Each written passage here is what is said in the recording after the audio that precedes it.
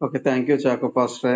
തീർച്ചയായിട്ടും നമ്മൾ ഇങ്ങനെയുള്ള ഗ്രൂപ്പുകളിലൂടെ തന്നെ ഇതുപോലെ ക്രൈസ്തവ വിശ്വാസത്തിനെതിരെ ഉന്നയിക്കപ്പെടുന്ന വിമർശനങ്ങൾക്കുള്ള ഒരു മറുപടിയും കൂടിയാണ്. ഞാൻ നമ്മുടെ ഒരു സംഗീത സുഹൃത്ത്, അദ്ദേഹം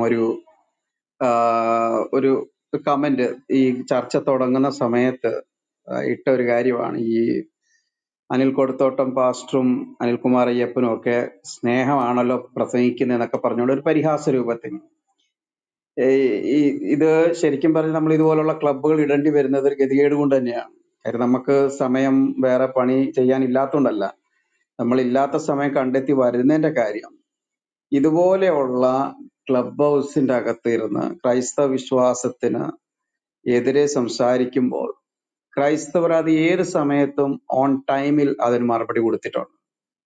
അത് ഒരു ദിവസം താമസിച്ചാൽ അത് പലിശ സഹിതം കൊടുത്തിട്ടുണ്ട്. കാര്യം ഈ ക്ലബ് ഹൗസിൽ ആകെ ക്രൈസ്തവർ മാത്രമേ ഉള്ളൂ ഏത് കൂട്ടരെയും വളരെ നല്ല രീതിയിൽ കൈകാര്യം ചെയ്യുന്നു. അത് ക്രിസ്തുവിലുള്ള ഒരു കോൺഫിഡൻസ് ആണത്. ആ വിശ്വാസം ക്രിസ്തുവിലുള്ളതാണ്. അതുകൊണ്ട് തന്നെയാണ് നമ്മൾ ആ രീതിയിൽ സംസാരിക്കുന്നത്. അതുകൊണ്ട് ഒരു മുസ്ലിമിന് ആ രീതിയിൽ വ്യാഖ്യാനിക്കാം, അതിനകത്ത് ആർക്കും ബുദ്ധിമുട്ടൊന്നുമില്ല. ഒരു ബൈബിൾ എടുത്തുകൊണ്ട് അദ്ദേഹത്തിന്റെ രീതി വ്യാഖ്യാനിക്കാം. ഏറ്റവും കൂടുതൽ കോമഡി നമുക്ക് അവിടെ നിന്നാണല്ലോ കിട്ടുന്നത്. ഒരു ഭാഗത്ത് ബൈബിൾ എടുത്തിട്ട് പറയും ബൈബിൾ തിരുത്തപ്പെട്ടതാണ്, മാറ്റപ്പെട്ടതാണ്, അങ്ങനെയാണ് ഇങ്ങനെയാണെന്നൊക്കെ പറയുമെങ്കിലും പിന്നെ അതേ പുസ്തകത്തെ ആശ്രയിച്ച് മുഹമ്മദിന്റെ പ്രവാചകൻ തപ്പെന്ന് കണ്ടിട്ടില്ല. അപ്പൊ നമ്മൾ ഇതിനെല്ലാവർക്കും സ്വാതന്ത്ര്യമുണ്ട്, അതിൻ്റെ അകത്ത് അങ്ങനെ ഒരു വിഷയമൊന്നുമില്ല. ഇനി നമ്മൾ മറ്റൊരു മതഗ്രന്ഥത്തെ എടുത്താൽ പോലും ക്രൈസ്തവർ ഇപ്പോൾ ഖുർആൻ എടുത്താൽ ഖുർആനും ഹദീസുകളും തഫ്സീറുകളും അതുപോലെ തന്നെ ഓരോ വിഭാഗത്തിന്റെ വീക്ഷണങ്ങളും ഒക്കെ അടിസ്ഥാനത്തിലാണ് വ്യാഖ്യാനിക്കുന്നത്. അപ്പൊ അതുകൊണ്ട് തന്നെ തീർച്ചയായിട്ടും നമ്മളിവിടെ ഇന്ന് ഈ ചർച്ച ഇട്ടിരിക്കുന്നത് പോലും ഉച്ചയ്ക്ക് നടന്നതായിരിക്കുന്ന ഒരു ഒരു വെല്ലുവിളിയുമായിട്ട് ബന്ധപ്പെട്ടാണ്. പക്ഷെ നമ്മൾ പ്രതീക്ഷിച്ച സുഹൃത്തുക്കൾ വന്നിട്ടില്ല, എങ്കിലും മറ്റുള്ളവർക്ക് അത് പ്രയോജനപ്പെട്ടല്ലോ, സന്തോഷം. ഓക്കെ, നമ്മൾ അടുത്ത വേറൊരു സഹോദരനുണ്ട്. ചാക്കോ പാസ്റ്ററെ പോകല്ലേ, ഇരിക്കണേ. കുറി ഞാൻ എൻ്റെ ജീവിതാനുഭവത്തിൽ നിന്ന് എൻ്റെ മനസ്സിൽ വന്നൊരു നിഷ്കളങ്കമായ ചോദ്യമാണ്. ഈ സ്വർഗത്തിൽ ചെല്ലുമ്പം ആ പൂർണ്ണ സന്തോഷം, അല്ല സന്തോഷത്തിൻ്റെ പരിപൂർണതയിൽ നമ്മൾക്ക് എത്താൻ സാധിക്കുമെന്ന് ഞാൻ ചിന്തിക്കുന്നു. എന്നാൽ ലാസറിൻ്റെയും അബ്രഹാം പിതാവിൻ്റെയും ധനവാന്റെയും ഒക്കെ ആ സംഭവ കഥയിൽ നിന്ന് എൻ്റെ മനസ്സിൽ വന്നൊരു ചോദ്യമാണ്. എൻ്റെ ഒരു ആത്മാർത്ഥ സുഹൃത്ത്, സഹോദരൻ, യേശുവിനെ അറിയാതെ മരണപ്പെട്ടു. അവന് നരകത്തിൽ കിടക്കുന്നത് ഞാൻ സ്വർഗത്തിൽ നിന്ന് കാണുകയാണെങ്കിൽ എനിക്ക് ആ സന്തോഷത്തിൻ്റെ പരിപൂർണതയിൽ എത്താൻ സാധിക്കുമോ എന്ന ഒരു ചോദ്യം ആണ്. അതിൻ്റെ ഒരു ആത്മാർത്ഥമായ ബൈബിൾ ബേസ്ഡ് ആയിട്ടുള്ള ഒരു മറുപടി എന്താണ്? അനിൽ സാറേ. ഈ സുഹൃത്ത് ബന്ധം ആവേശികമാണ്. എൻ്റെ ബാല്യകാല സുഹൃത്തായിരുന്നില്ല കൗമാരകാല സുഹൃത്ത്, അതായിരുന്നില്ല പിൽക്കാലത്ത് ഉള്ള സുഹൃത്തുക്കൾ. ഇപ്പോഴത്തെ സുഹൃത്തുക്കൾ ഒത്തിരി വ്യത്യസ്തരാണ്. അപ്പോൾ ഈ സുഹൃത്ത് ബന്ധം, എല്ലാ ബന്ധം, അതിന് ഉള്ള ഒരു പരിമിതി എന്ന് പറയുന്നത് നമ്മൾ ഈ യാത്രയിൽ പരിചയപ്പെട്ട ബന്ധങ്ങളെ പോലെ മാത്രമാണ്. അതിന് മറ്റൊരു വിഷയം പറയാം. വിവാഹം കഴിച്ചുകൊണ്ടിരുന്ന ഒരു പെൺകുട്ടി, അവൾ വളരെ കണ്ണീരോടെയാണ് വരുന്നത്. അപ്പനെ അമ്മയെല്ലാം വിട്ടു വരികയാണ്. അപ്പൊ അപ്പനെ അമ്മയൊക്കെ വിട്ട് അപ്പനും കരഞ്ഞു. അങ്ങനെ ഈ പെണ്ണിനെ കൊടുത്തു വിട്ടു, വിവാഹം കഴിച്ചു. അത് കഴിഞ്ഞ് 1-2 ദിവസങ്ങൾ കഴിഞ്ഞാൽ, ആ കല്യാണത്തിന്റെ അടുത്ത ദിവസം മുതലേ ഈ കരഞ്ഞ കുട്ടി നമ്മിൽ നിന്നെല്ലാം അകന്നിട്ട് അയാളോട് ചേർന്ന് സന്തോഷിച്ച് നടക്കുന്ന ഒരു കാഴ്ച കാണാം. അതിന്റെ അർത്ഥം നമ്മളോട് പിണങ്ങിയെന്നല്ല, അവളെ ഇത് ബാധിക്കുന്നില്ല. അവളൊരു പുതിയ ലോകത്തിലേക്കാണ്. അവളുള്ള റിയൽ ഫ്രണ്ടിനെ കണ്ടെത്തി സാറ്റിസ്ഫൈഡ് ആയ ഒരു കുടുംബജീവിതത്തെ കുറിച്ചാണ് പറയുന്നത്. ഇതുപോലെ ഒരു വിശ്വാസിയെ സംബന്ധിച്ചിടത്തോളം അവന്റെ വിശ്രാമം, ആ പദവാശരി, ആ വിശ്രാമം എന്ന് പറയുന്ന ഇടത്ത് അവന്റെ ഏറ്റവും വലിയ സ്നേഹലഹരിയാണ് അവന്റെ ദൈവീകത എന്ന് പറയുന്നത്. അതിലെത്തിക്കഴിഞ്ഞാൽ ക്രിസ്തുവിലായാൽ അവൻ പുതിയ സൃഷ്ടി എന്ന പദത്തിന് എസ്കറ്റോളജിക്കൽ മീനിങ് ഉണ്ട്. അന്നാണ് നമ്മൾ ക്രിസ്തുവിൽ പൂർണ്ണരായി എത്തുന്നത്. പുതിയ സൃഷ്ടിയായി കഴിഞ്ഞു. അതിന്റെ പ്രായോഗിക വശം പൂർണ്ണമായി കഴിഞ്ഞു. പഴയത് കഴിഞ്ഞുപോയി. ഇന്നലെ കഴിഞ്ഞ ഒരു ദിവസം പോലെ ഇരിക്കുന്നു. ഭൂമിയിലെ സകല ബന്ധങ്ങളും എനിക്ക് ഇന്നലെ കഴിഞ്ഞു പോയ ഒരു ദിവസം പോലെ, രാത്രി ഒരു യാമം പോലെ. ഇപ്പൊ എൻ്റെ ഓർമ്മകൾ പുതുത്, എൻ്റെ കാഴ്ചകൾ പുതുത്, എൻ്റെ ലോകമേ മാറിക്കഴിഞ്ഞു. ഞാൻ ശിശുവായിരുന്നപ്പോൾ ശിശുവിനെ പോലെ സംസാരിച്ചു. ഇപ്പൊ ഞാൻ പ്രായമാകുന്നു. ഇപ്പൊ കണ്ണാടിയിൽ കടമൊഴിയായി കണ്ടു. ഇന്ന് ഞാൻ അക്ഷരാർത്ഥത്തിൽ മുഖാമുഖം അവനെ കണ്ടു. അപ്പൊ എൻ്റെ സന്തോഷം അതിൻ്റെ ആധിക്യം വിവരിക്കാനാവാത്ത ഒന്നായതുകൊണ്ട് ഇത്തരം ഓരോ ആകുലതകൾക്കും പ്രസക്തിയില്ല. അത് കൃത്യമായിട്ട് പറയുന്നുണ്ട്. അവർക്ക് വിശക്കയില്ല, ദാഹിക്കയില്ല, വിശക്കയില്ല, ദാഹിക്കയില്ല, കണ്ണീരില്ല എന്നൊക്കെ പറയുന്നത് ആകുലതകളില്ല എന്ന് ഒറ്റയടിക്ക് എടുക്കാൻ പറ്റണം. ഇതാണ് അതിന്റെ ഉത്തരം. ഇനി ഒരു ചോദ്യം മുമ്പ് ഇവിടെ വന്നതിന് ഞാനൊന്ന് സപ്ലിമെന്റ് ചെയ്യാം. നമ്മളുടെ ഒരു സുഹൃത്ത് പറഞ്ഞത് ഇത് നല്ല വ്യാഖ്യാനം പറഞ്ഞുകൂടെ ഇവർക്ക്. എനിക്ക് കോമഡി ആയിട്ട് തോന്നി. ചാക്കോ പാസ്റ്റർ നല്ലൊരു മറുപടി പറയുകയും ചെയ്തു. ഞാൻ മറ്റൊരു കാര്യം പറയാം, ഞങ്ങൾ വ്യാഖ്യാനിക്കുന്നില്ല, അതങ്ങനെ കിടന്നോട്ടെ. നിങ്ങളാരും വ്യാഖ്യാനിക്കാൻ, അതാണ് മനസ്സിലാകാത്തത്. ഇപ്പൊ നിങ്ങളുടെ പുസ്തകങ്ങളുണ്ട്, അത് വായിച്ചിട്ട് ഞങ്ങൾ വ്യാഖ്യാനം പറയുക എന്ന് പറഞ്ഞാൽ നിങ്ങൾ ആലോചിച്ച് നോക്കി. നിങ്ങളെ വ്യാഖ്യാനിക്കാതെ അത് വായിച്ച് മനസ്സിലാക്കുന്നതിന് കുഴപ്പമില്ല. അപ്പൊ ഉദാഹരണം, നിങ്ങൾക്കിപ്പോ ഉൽപ്പത്തി വായിച്ചിട്ട് ഒരു സംശയം വരിക, അല്ലെങ്കിൽ നിങ്ങൾ അത് സീരിയസ് ആയിട്ട് എടുക്കുന്നില്ല, അതൊന്നും ഒരു പ്രശ്നമല്ല. നിങ്ങൾ അത് ഉൾക്കൊള്ളണമെന്നൊന്നും ഒരു നിർബന്ധമില്ല. ഞങ്ങൾ ഉൾക്കൊള്ളണമെന്നൊന്നുമില്ല. പക്ഷെ നിങ്ങൾ അതിനൊരു വ്യാഖ്യാനം കൊടുത്താൽ എങ്ങനെ ഇരിക്കും? ഒരു ഉദാഹരണം, ഈ നമ്മുടെ രവിചന്ദ്രൻ സാറ് പറയുന്നേ, ക്രിസ്ത്യാനികളെല്ലാം പെട്ടെന്ന് നമ്മളൊരു കാര്യം ചോദിച്ചു കഴിഞ്ഞാൽ അവർ ബൈബിള് വ്യാഖ്യാനിക്കുന്നു, വ്യാഖ്യാന ഫാക്ടറി അവിടെ നിന്ന് പുറന്തള്ളുകയാണിത്. ഇതേ കാര്യം ഈ ജബ്ബാർ മാഷും പറയുന്നേക്കാം. അങ്ങനെയെങ്കിലും ഓക്കെ, ഞങ്ങൾ വ്യാഖ്യാനിക്കുന്നില്ല. അപ്പൊ പിന്നെ നിങ്ങൾ വ്യാഖ്യാനിച്ചു തുടങ്ങിയാലോ? നിങ്ങൾ അതിന്റെ ഏറ്റവും വലിയ തെളിവാണ് ഈ നാസ്തികനായ ദൈവം. അതിൽ അദ്ദേഹത്തിന്റെ പ്രഭാഷണ പരമ്പര കേട്ടാൽ മനസ്സിലാകും വ്യാഖ്യാനിക്കുന്നു. 10 കൽപ്പനകളെ ലംഘിക്കുന്ന ക്രിസ്തു, ഞാനല്ലാതെ അന്യദൈവം നിനക്ക് ഉണ്ടാകരുതെന്ന് പറയുന്നു. ക്രിസ്തുവിന് അന്യദൈവം ഉണ്ടാകുന്നു. അതെങ്ങനെയാണെന്നൊക്കെ നിങ്ങൾ കേട്ടോണം. എത്ര വിദഗ്ധമായിട്ട് അത് വ്യാഖ്യാനിക്കുന്നത്. അടുത്തത്, വ്യഭിചാരം ചെയ്യരുത് എന്നൊരു വാക്യം എടുത്തിട്ട് പറയാം, ക്രിസ്തു അത് ലംഘിക്കുന്നു. അപ്പൊ ഇതെന്താണെന്ന് എനിക്കൊന്ന് കാണാൻ ആഗ്രഹമുണ്ട്. ഞാൻ നിങ്ങളെ ശ്രദ്ധിച്ചിരിക്കുക.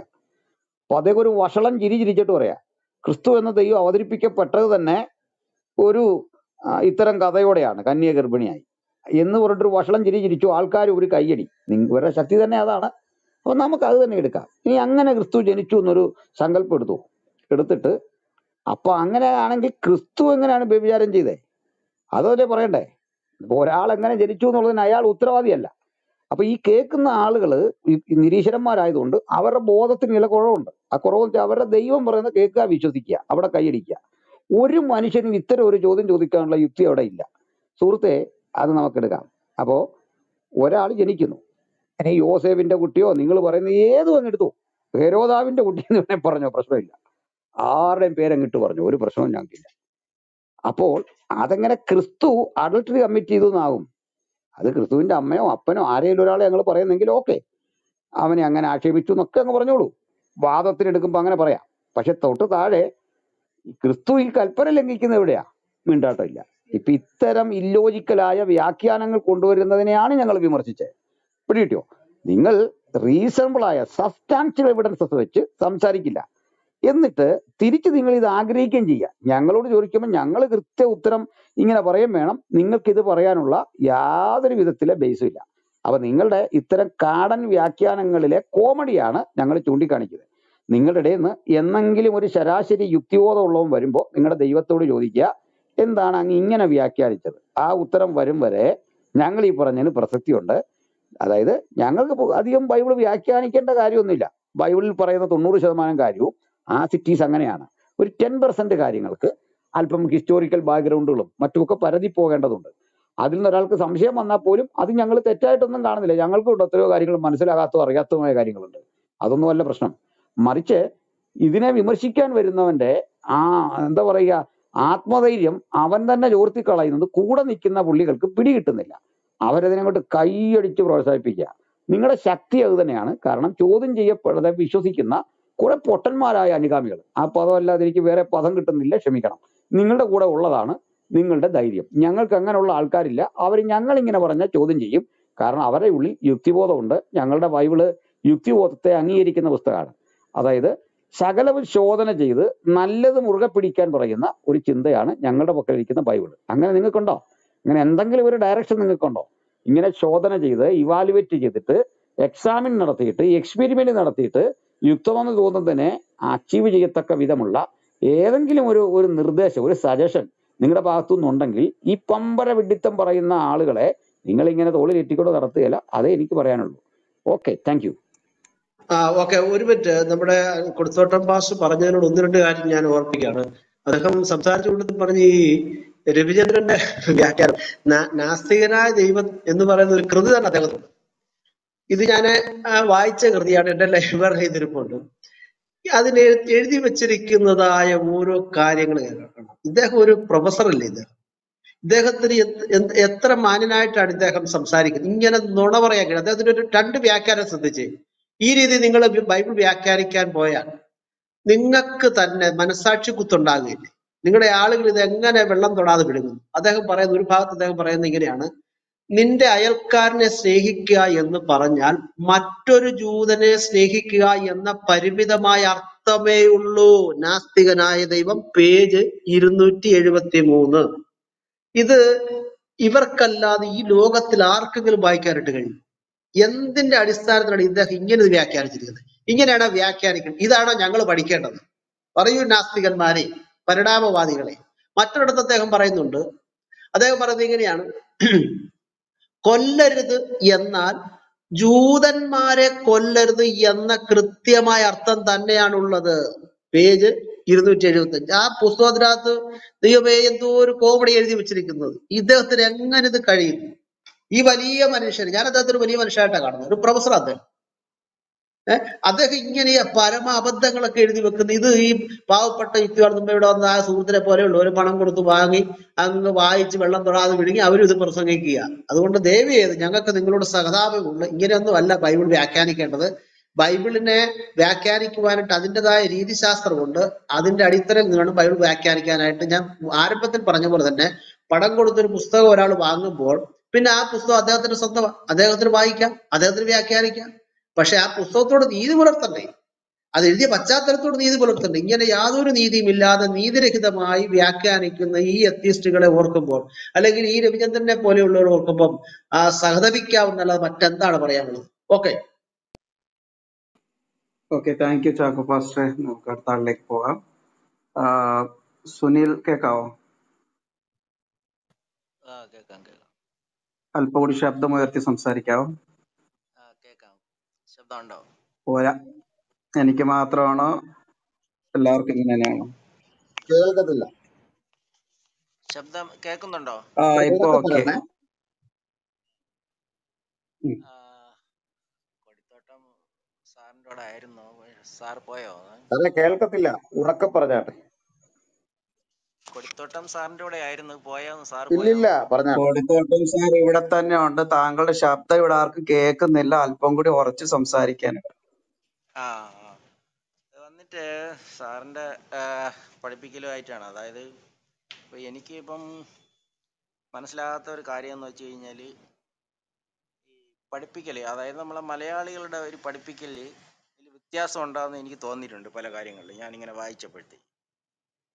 അപ്പം പാസ്റ്റർ ഇടയ്ക്ക് വെച്ച് ഇപ്പം ക്ലാസ് തുടങ്ങിയല്ലോ, നമ്മളെ അണിക്കുൾ തോട്ടം കേൾക്കുന്നുണ്ടല്ലോ. അപ്പം അദ്ദേഹം പറഞ്ഞത് ബൈബിളിന് ഒരാമുഖമെന്ന്. അത് പറഞ്ഞത് യോഹന്നാന്റെ സുവിശേഷമാണ് അദ്ദേഹം പഠിപ്പിക്കുന്നത്. യോഹന്നാന്റെ ഒരു സുവിശേഷമുണ്ട്. മർക്കോസ് എഴുതിയ സുവിശേഷത്തിൽ നമ്മൾ വായിക്കുന്നു യേശുക്രിസ്തുവിന്റെ സുവിശേഷത്തിന്. അപ്പൊ യേശുക്രിസ്തുവിന്റെ അല്ലേ സുവിശേഷം, യോഹന്നാന്റെ അല്ലല്ലോ.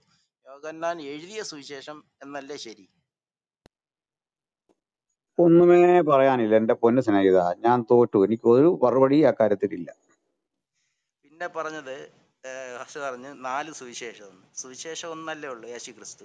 4 ഇല്ല, യേശുക്രിസ്തു അങ്ങ് ഇല്ലല്ലോ. പറഞ്ഞ ശരി, ഞാൻ അങ്ങ് പറഞ്ഞ അംഗീകരിച്ചു. എനിക്ക് ഒന്നുമേ പറയാനില്ല. എനിക്ക് അതുകൊണ്ട് വ്യത്യാസം അത് അല്ല, മനസ്സിലായി. 4 സുനിൽ ബ്രദർ ഒരു സുവിശേഷം സെക്കൻഡ്. സുവിശേഷമല്ലേ ഉള്ളൂ. സുനിൽ ബ്രദർ ഒന്ന് മ്യൂട്ട് ചെയ്ത ഒരു കാര്യം പറയട്ടെ. താങ്കളുടെ പ്രൊഫൈൽ നോക്കിയപ്പോ താങ്കള് ഈ ബൈബിൾ കോളേജ് വിദ്യാഭ്യാസമൊക്കെ കഴിഞ്ഞ വ്യക്തിയായിട്ടാണ്. BTH MD ഒക്കെ എടുത്തു എന്നാണ് പറഞ്ഞിരിക്കുന്നത്. അപ്പം താങ്കൾ സത്യമായിട്ടും ബൈബിൾ കോളേജ് പഠിച്ച ആളാണോ? അതുകൊണ്ടല്ലേ ഞാൻ ചോദിച്ചത്. ഞാനിങ്ങനെ പഠിച്ചിട്ടുണ്ട്. അപ്പൊ പാസ്റ്റ് പറഞ്ഞതിന് അല്ല, ഏത് വ്യത്യാസമുണ്ട്. കോളേജിലാ പഠിച്ചത്? അല്ല, ഏത് കോളേജിലാ പഠിച്ചത്? ഒരു മിനിറ്റ് ഗുരുബ്രദറെ, നമ്മുടെ അനിൽ കൊടിത്തോട്ടം സാറിന്റെ ക്ലാസ്സിൽ ഇദ്ദേഹം ഗസ്റ്റ് ലെക്ചറായിട്ട് ഒരു പ്രാവശ്യം വന്നായിരുന്നു. സാർ ഒന്ന് വെള്ളം കുടിക്കാൻ പോയ സമയത്ത് ഇദ്ദേഹം ഗസ്റ്റ് ലെക്ചറായിട്ട് വന്നിട്ട് ഒരു 10 മിനിറ്റ് ക്ലാസ് എടുത്തായിരുന്നു. വലിയ ക്ലാസ് സ്ഫോടനാത്മകമായിരുന്നു ആ എടുത്തില്ല, ക്ലാസ്. സംശയം ചോദിച്ചതാ. പക്ഷെ നിങ്ങൾ ആടിരിക്കുന്ന ക്ലാസ് നമ്മുടെ ഓക്കെ, സ്റ്റുഡൻസിനൊക്കെ ഇപ്പോഴും ഓർപ്പിക്കുന്ന ഒരു ഞെട്ടിപ്പിക്കുന്ന ഓർമ്മയാണ് ആ ക്ലാസ്സുകൾ. അത് ഇപ്പൊ അധികം ഇടപെടാതിരിക്കുകയാണ് നല്ലത്. മനസ്സിലാവാത്തോണ്ടാണ്, അത് ഓക്കെ. വേറെ കുഴപ്പമൊന്നുമില്ല. അല്ല സാർ അല്ല ഒരു ഒരു മിനിറ്റ്. മിനിറ്റ്, ഗുരു ചോദിച്ചതിന് ഉത്തരം പറയുക. ഗുരു ചോദ്യം നിങ്ങൾ ചോദിക്കുക. പഠിച്ച കോളേജ് സുനിൽ, എവിടെയാന്ന് പറയും. ആ ചോദ്യങ്ങൾ ഓക്കെ. നടക്കണം. സുനിൽ, താങ്കൾ ബൈബിൾ കോളേജിൽ പഠിച്ചു. ഏത് ബൈബിൾ കോളേജിലാ പഠിച്ചത്? ഞാൻ താവൂർ ബൈബിൾ കോളേജ് ട്രിവാൻഡ്രത്തും നെയ്യാറ്റിൻകരയിൽ നിന്നാണ് MD എടുത്തിട്ടുള്ളത്. ഓക്കെ. താങ്കളെ ബൈബിൾ പഠിപ്പിച്ച സമയത്ത് ബൈബിള് ഈ- പഠിപ്പിക്കാന്ന് വെച്ചാൽ അവിടെ പിന്നെ നമ്മളെ ഇതാ പഠിപ്പിക്കുന്നത്, വിഷയങ്ങളാ പഠിപ്പിക്കുന്നത്. ബൈബിള് പഠിക്കണമെങ്കിൽ നമ്മൾ ബൈബിള് വായിച്ച് തന്നെ പഠിക്കണം. അപ്പൊ ഓക്കെ, വിഷയങ്ങൾ തന്നെ ആയിക്കോട്ടെ. അപ്പൊ ബൈബിളിൽ പുതിയ നിയമത്തിൽ എത്ര സുവിശേഷങ്ങൾ ഉണ്ടെന്നാണ് അവർ പഠിപ്പിച്ചിട്ടുള്ളത്? സുവിശേഷം ഒന്നേ ഉള്ളൂ എന്നാണ് പഠിപ്പിച്ചിട്ടുള്ളത്. അപ്പൊ ഈ വേറെ ഒന്നും പഠിപ്പിച്ചിട്ടില്ല?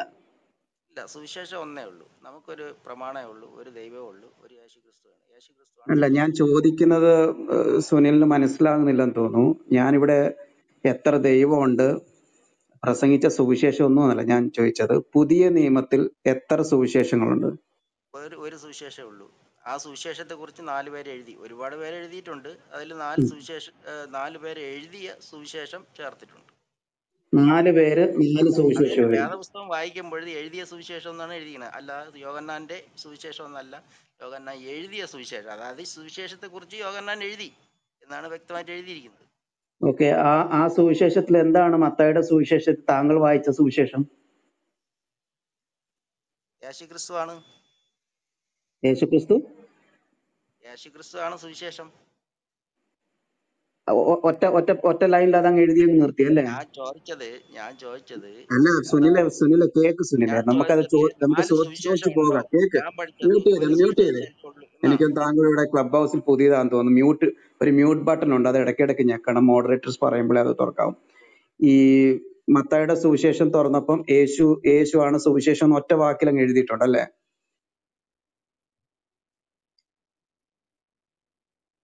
കേട്ടോ സുനിലെ?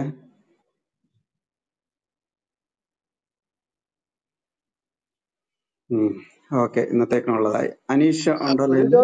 ഗുരു ജോർജ്, ഈ പറഞ്ഞോളൂ. എനിക്കൊരു സംശയമുണ്ട്. അദ്ദേഹം ബൈബിൾ സ്കൂളിൽ പഠിച്ച ആളാകാൻ സാധ്യതയില്ല. മിസ്റ്റർ അക്ബറിന്റെ ബൈബിളിന്റെ ദൈവികത എന്ന പുസ്തകത്തിൽ ഒരു സെന്റൻസ് അദ്ദേഹം ഉദ്ധരിച്ചിട്ടുണ്ട്. മർക്കോസിന്റെ സുവിശേഷത്തിൽ യേശുവിന്റെ സുവിശേഷം എന്ന് പറയുന്നുണ്ട്. പിന്നീട് ആ സുവിശേഷം വിസ്മരിക്കപ്പെട്ടു. അദ്ദേഹം അതേ തൊട്ടിട്ടുണ്ട്. മനസ്സിലാകുന്നുണ്ട്. മാത്രമല്ല സുവിശേഷം ഒന്നേ ഉള്ളെന്ന് പറയുന്നുണ്ട്.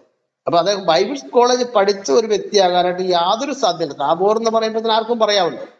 അപ്പൊ അങ്ങനെ ഒരു ബൈബിൾ പഠിതാവാകാനായിട്ട് സാധ്യതയില്ല. അദ്ദേഹത്തെ നന്നായിട്ട് നിരീക്ഷിക്കുക. ഓക്കെ. അല്ല, അത് മനസ്സിലായ ചാക്കോ ഫാസ്റ്റ്. അതുകൊണ്ട് തന്നെയല്ലേ നമ്മൾ ഈ MD എടുത്തിവിടെ നെയ്യാറ്റിൻകര ഏത് സ്ഥാപനത്തിൽ നിന്നാ?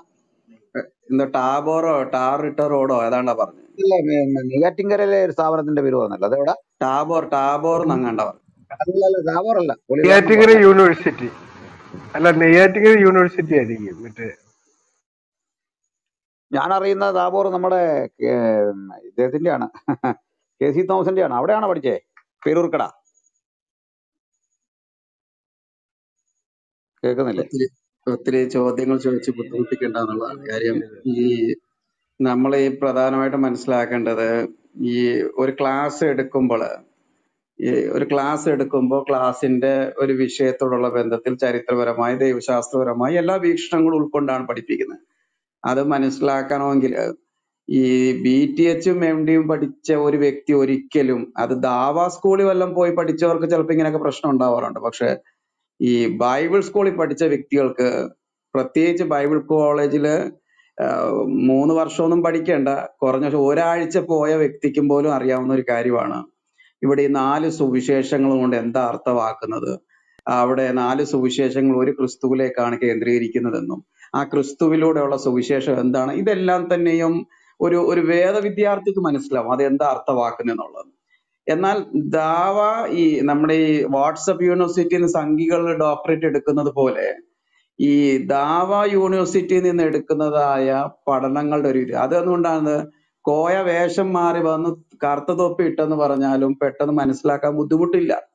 കാര്യം ബൈബിൾ അനുസരിച്ച് തിരുവനന്തപുരത്ത് ഉള്ളവർ പഠിപ്പിച്ചെന്ന് പറഞ്ഞാലും അങ്ങ് പാലക്കാടുള്ളവർ പഠിപ്പിച്ചെന്ന് പറഞ്ഞാലും ബൈബിൾ കോളേജ് വിദ്യാർത്ഥികൾക്ക് മനസ്സിലാവും. പുതിയ നിയമത്തിൽ 4 സുവിശേഷങ്ങൾ എന്ന് പറയുന്നത് അത് യേശുക്രിസ്തുവിനെ കുറിച്ചുള്ള 4 എഴുത്തുകാർ വിവരിക്കുന്നതായ ചരിത്രരേഖകളാണെന്നും ആ ഞാനാ അത് പറഞ്ഞത്. 4 അത് എഴുത്തെന്നാ തന്നെ പറഞ്ഞത്. ഞാൻ അത് തന്നെയല്ലേ തിരിച്ചിട്ടില്ല. സുനിലെ? 4 പേരെ എഴുതിയത്. അല്ല, താങ്കൾ ഉണർന്നല്ലോ, വലിയ കാര്യം.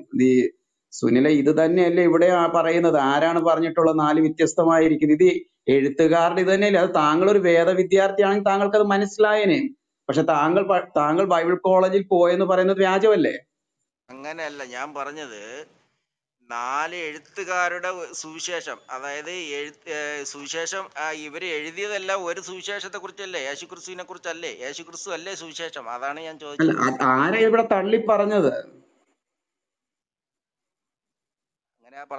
അങ്ങനെ പറഞ്ഞത്. അതിനുശേഷം പാസ്റ്റർ പറഞ്ഞത് ഈ എന്റെ യോഹന്നാൻ ഗുരു ബ്രദറെ ഇതേ യോഹന്നാൻ ഞങ്ങള് സ്നാപകൻ. ഞങ്ങളുടെ ഒരു അധ്യാപകൻ ഉണ്ടായിരുന്നു, ഹിസ്റ്ററി അധ്യാപകൻ. അദ്ദേഹം ക്ലാസ്സിലേക്ക് കയറി ഞാൻ വരുന്ന സമയത്ത് ചോദിച്ചോട്ടെ ഞങ്ങളെല്ലാം ബ്രദറെ? എഴുന്നേറ്റ് നിന്ന് ഞങ്ങൾ വിഷ് ചെയ്യുന്ന സമയത്ത് പുള്ളി തിരിച്ച് വിഷ് ചെയ്യത്തില്ല. പുള്ളി കൈവച്ച് ഇങ്ങനെ കാണിക്കും, ഇരുന്നോളാൻ പറയും. എന്നിട്ട് പറയാണ്, ക്ലാസ് കഴിയുമ്പോൾ പുള്ളിയോട് പറയാണ്, നിങ്ങൾ ഈ കൈവച്ച് കാണിക്കരുതായിരുന്നു, വിഷ് ചെയ്യണമായിരുന്നു. അത് നിങ്ങൾ വലിയൊരു ഫാൾട്ടാണ്, നിങ്ങൾ ശരിയല്ല അധ്യാപകൻ എന്ന് പറയുന്ന പോലെയാ ഇപ്പൊ ഈ പറഞ്ഞു വരുന്നത്. ഒരു അധ്യാപകൻ ക്ലാസ് മുഴുവൻ ശരിയെന്നല്ല, കഴിഞ്ഞിട്ടും ഞാൻ ചോദിച്ചതാണ്. ഞാനിങ്ങനെ പഠിച്ചു ഇങ്ങേര് പറയുന്ന ചോദിച്ചതാണ്. ഒരു ആരോപണം. എന്റെ ഞാൻ സുനിലെ അല്ല, ഞാൻ നെയ്യാറ്റിൻകര എവിടാ പഠിച്ചതിന് പഠിച്ചത്? വ്യത്യസ്തമായിട്ട് നെയ്യാറ്റിൻകര സെമിനാരിയുടെ നിങ്ങളോടാണ് പേരെന്തുവാ? ചോദിച്ചത്. കാരണം സുനിലെ, സാറേ, അനിൽ എം സാർ ഡി ചോദിച്ച പഠിച്ച ചോദ്യം നെയ്യാറ്റിൻകരയിലെ കേൾക്കണം. സെമിനാരി ഏതാ? ഞാൻ പഠിച്ചതിന് വിപരീതമായിട്ട് കണ്ടതുകൊണ്ടാണ് ചോദിച്ചത്, അല്ലാതെ നിങ്ങളെ അല്ല, കുറ്റപ്പെടുത്തിയിട്ടല്ല. ഇതൊന്ന് കേട്ടെ, നിങ്ങൾ എല്ലാവരും നിർത്തിക്കുക. സാറേ, നെയ്യാറ്റിൻകരയിൽ താങ്കൾ പഠിച്ച സെമിനാരി ഏതാ? എം ഡി എടുത്തേ. Seminar Rufus പാസ്റ്ററിന്റെയാണ്. അറിയാം. കുറച്ച് പറയും സഹോദര, കേക്കട്ടെ. എല്ലാരും പുതിയ അഡ്മിഷനൊക്കെ കിട്ടും. കോളേജിന്റെ പേര് പറയും. സാറേ, ഗുരു ബ്രദറെ ഒരു നിമിഷം. നെയ്യാറ്റിൻകരയിൽ താങ്കൾ പഠിച്ച സെമിനാരി ഏതാന്ന് ചോദിച്ചേ? എം ഡി എടുത്തേ. Rufus പാസ്റ്ററുടെ prayer solders Bible college അറിയാവോ? അറിയാ. Rufus പാസ്റ്ററുടെ prayer solders Bible college. സോൾഡിയേഴ്സോ? Prayer solders, അങ്ങനെ ഒരെണ്ണമുണ്ട്.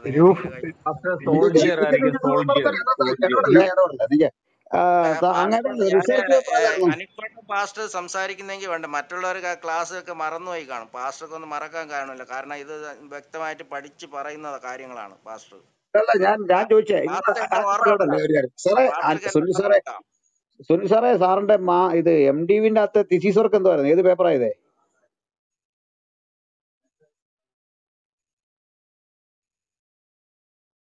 സുനിൽ സാറേ, എം ഡി വിന്റെ തീസീസ് പേപ്പർ എന്തുവായിരുന്നു? താങ്കൾ പഠിച്ചു എന്ന് പറഞ്ഞോണ്ടാ.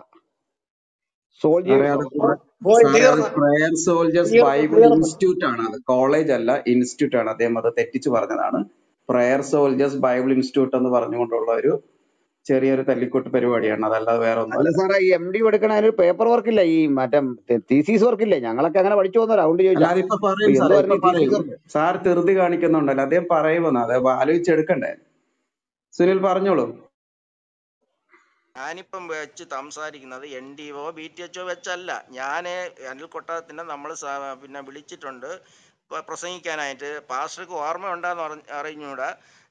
അതായത് ഇവിടെ ഒരു ഇലക്ഷൻ നടക്കുമ്പോഴാണ്, പാർലമെന്റ് ഇലക്ഷൻ നടക്കുമ്പോഴാണ് സാർ എൻ്റെ കൂടെ ചോദിക്കുകയും ചെയ്ത് ഇവിടെ ആര് ജയിക്കുമെന്ന്, ശശി തരൂരോ ദിവാകരനോ ജയിക്കുമെന്ന് പറഞ്ഞു. എൻ്റെ കൂടെ ഇരുന്ന് ഭക്ഷണം കഴിച്ചിട്ട് ഞാൻ വിളിച്ചിട്ടുണ്ട്. അതുകൊണ്ട് എനിക്ക് നല്ല പരിചയമുണ്ട്. നമ്മൾ എത്ര പേരെ കാണുന്നതാണ്, അത് ഞാൻ ഓർക്കണില്ല, അതുകൊണ്ടാ. അല്ലേ അത് പറഞ്ഞു. അവിടെ നിന്ന് കൊണ്ട് കാക്കാമൂല, എൻ്റെ സ്ഥലം കാക്കാമൂലയാണ്, കാക്കാമൂല കൊണ്ട് വഴി വിട്ട് സാർ അതുവഴി ഹൈവേ കയറി പോവുകയും ചെയ്തു. അപ്പൊ അതുകൊണ്ടാണ് പറഞ്ഞത്. അല്ല, അത് പോട്ടെ, അതല്ല വിഷയം. നമ്മുടെ ചോദ്യം, സാറ് എം ഡി വിന് എടുത്ത പേപ്പർ എന്തോന്നാ ഞാൻ ചോദിച്ചേ. ഈ വിഷയം അറിയാൻ വേണ്ടിയാ. പേപ്പറിന്റെ കാര്യമില്ല, അതിനുള്ള സമയമൊന്നും ഇല്ലല്ലോ ഇവിടെ. ഞാൻ പറഞ്ഞത് സാറ് സമയമുണ്ട്. അതായത് നിങ്ങൾ ചെയ്ത റിസർച്ച് വർക്ക് എന്താണ് എന്റെ ചോദ്യം. അതായത് തീസീസ് എഴുതുമല്ലോ എം ഡി വിന് ഒരു തീസീസ് പേപ്പർ ഉണ്ട്. അത് നിങ്ങൾ ഏതായിരുന്നു പേപ്പർ എന്നറിയാനാ? ഗോസ്പൽ ആയിരുന്നോ, എന്തിനെ പറ്റിയാണ് എഴുതിയെന്നായിരുന്നു? അതിന് ടൈറ്റിൽ ഒന്ന് പറഞ്ഞാൽ മതി. ഗോസ്പൽ പഠിച്ചിട്ടുണ്ട്, ഗോസ്പലുണ്ട്. അല്ല സാറേ, ഞാൻ ചോദിച്ചു എം ഡി വിന് നിങ്ങൾ എഴുതിയ തീസീസ് ഗവേഷണ പ്രബന്ധം ഏതിലായിരുന്നു എന്നാണ്? അല്ല, എഴുതിയില്ല സാറേ, എഴുതിയില്ല. ഞാനിപ്പോ 2 വർഷം. ശരി. എം ഡി പഠിച്ചു, ഇപ്പൊ എം ഡി ഗ്രാജുവേഷൻ കഴിഞ്ഞു? ഇല്ല, ND അല്ല, ഞാൻ BTHന്റെ ഗ്രാജുവേഷൻ കഴിഞ്ഞു. ND പഠിച്ചോണ്ടിരിക്കുകയാണ്, 2 വർഷമായിട്ടുള്ളൂ.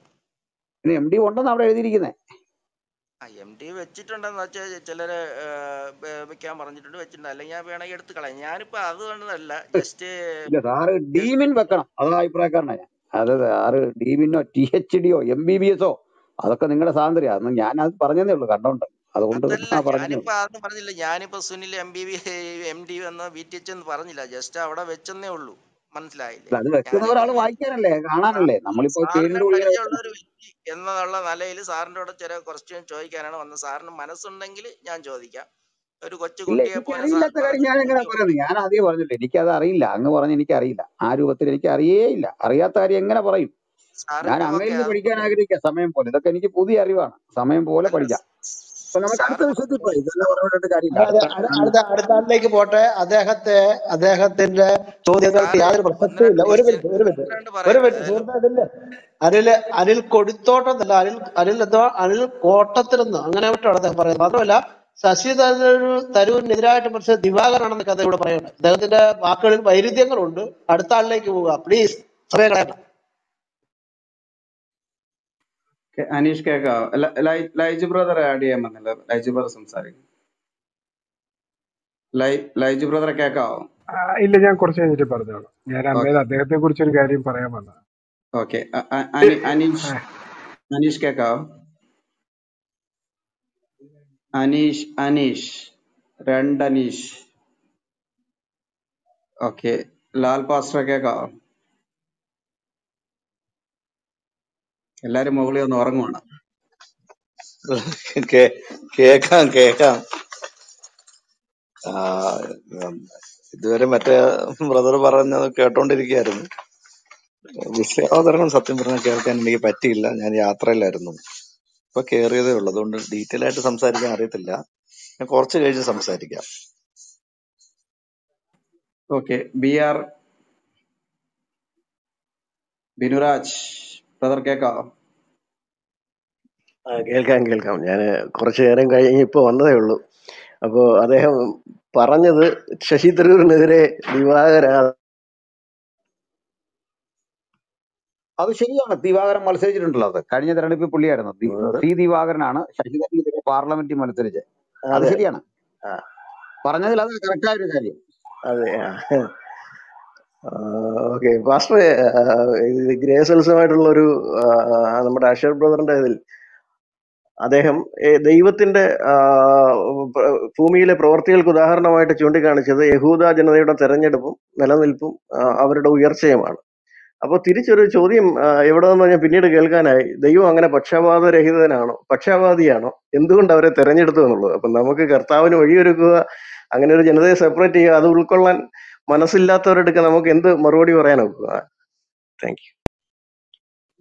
അതായത് ദൈവം പക്ഷപാതിയാണോ എന്നുള്ള ഒരു ചോദ്യത്തെ അഡ്രസ് ചെയ്താൽ, ഇപ്പോ വിശാലമായ ഒരു ക്ലാസ്, ആ ക്ലാസ്സിൽ വീക്കായ ഒരു കുട്ടിയോട് അധ്യാപകന് സഹതാപം തോന്നുക സ്വാഭാവികമാണ്.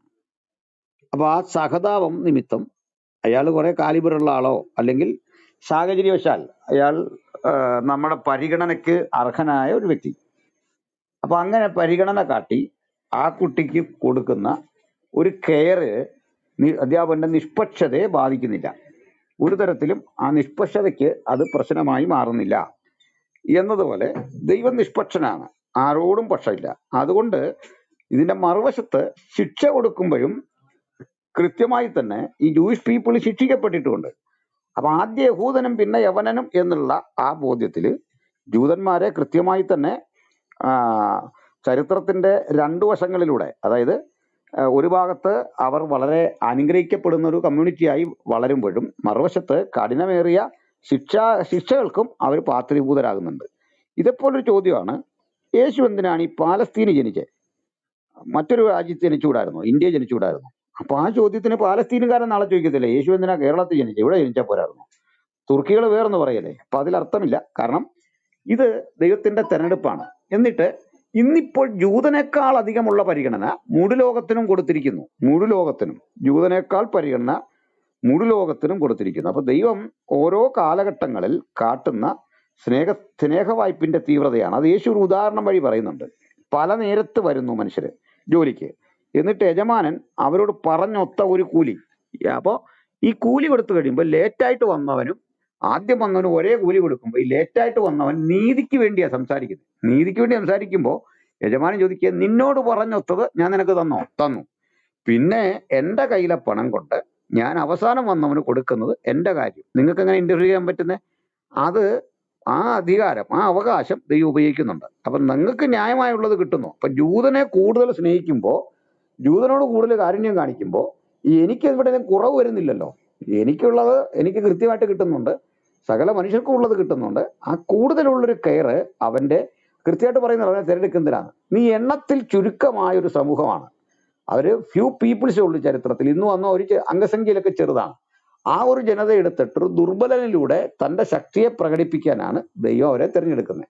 അല്ലാതെ വേറെ ഒരു കാരണവും അതിനകത്തില്ല. അപ്പൊ അത് കൃത്യം തന്നെ തിരുവെഴുത്തിൽ പറയുന്നുണ്ട്.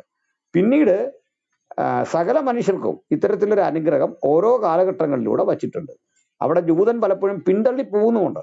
അപ്പൊ ഇത് പാർഷ്യാലിറ്റി എന്നതിലുപരി വീക്കായ ഒരു സമൂഹത്തോട് കാണിക്കേണ്ട ഒരു വലിയ കെയർ ആണ് അവിടെ കാണുന്നത്.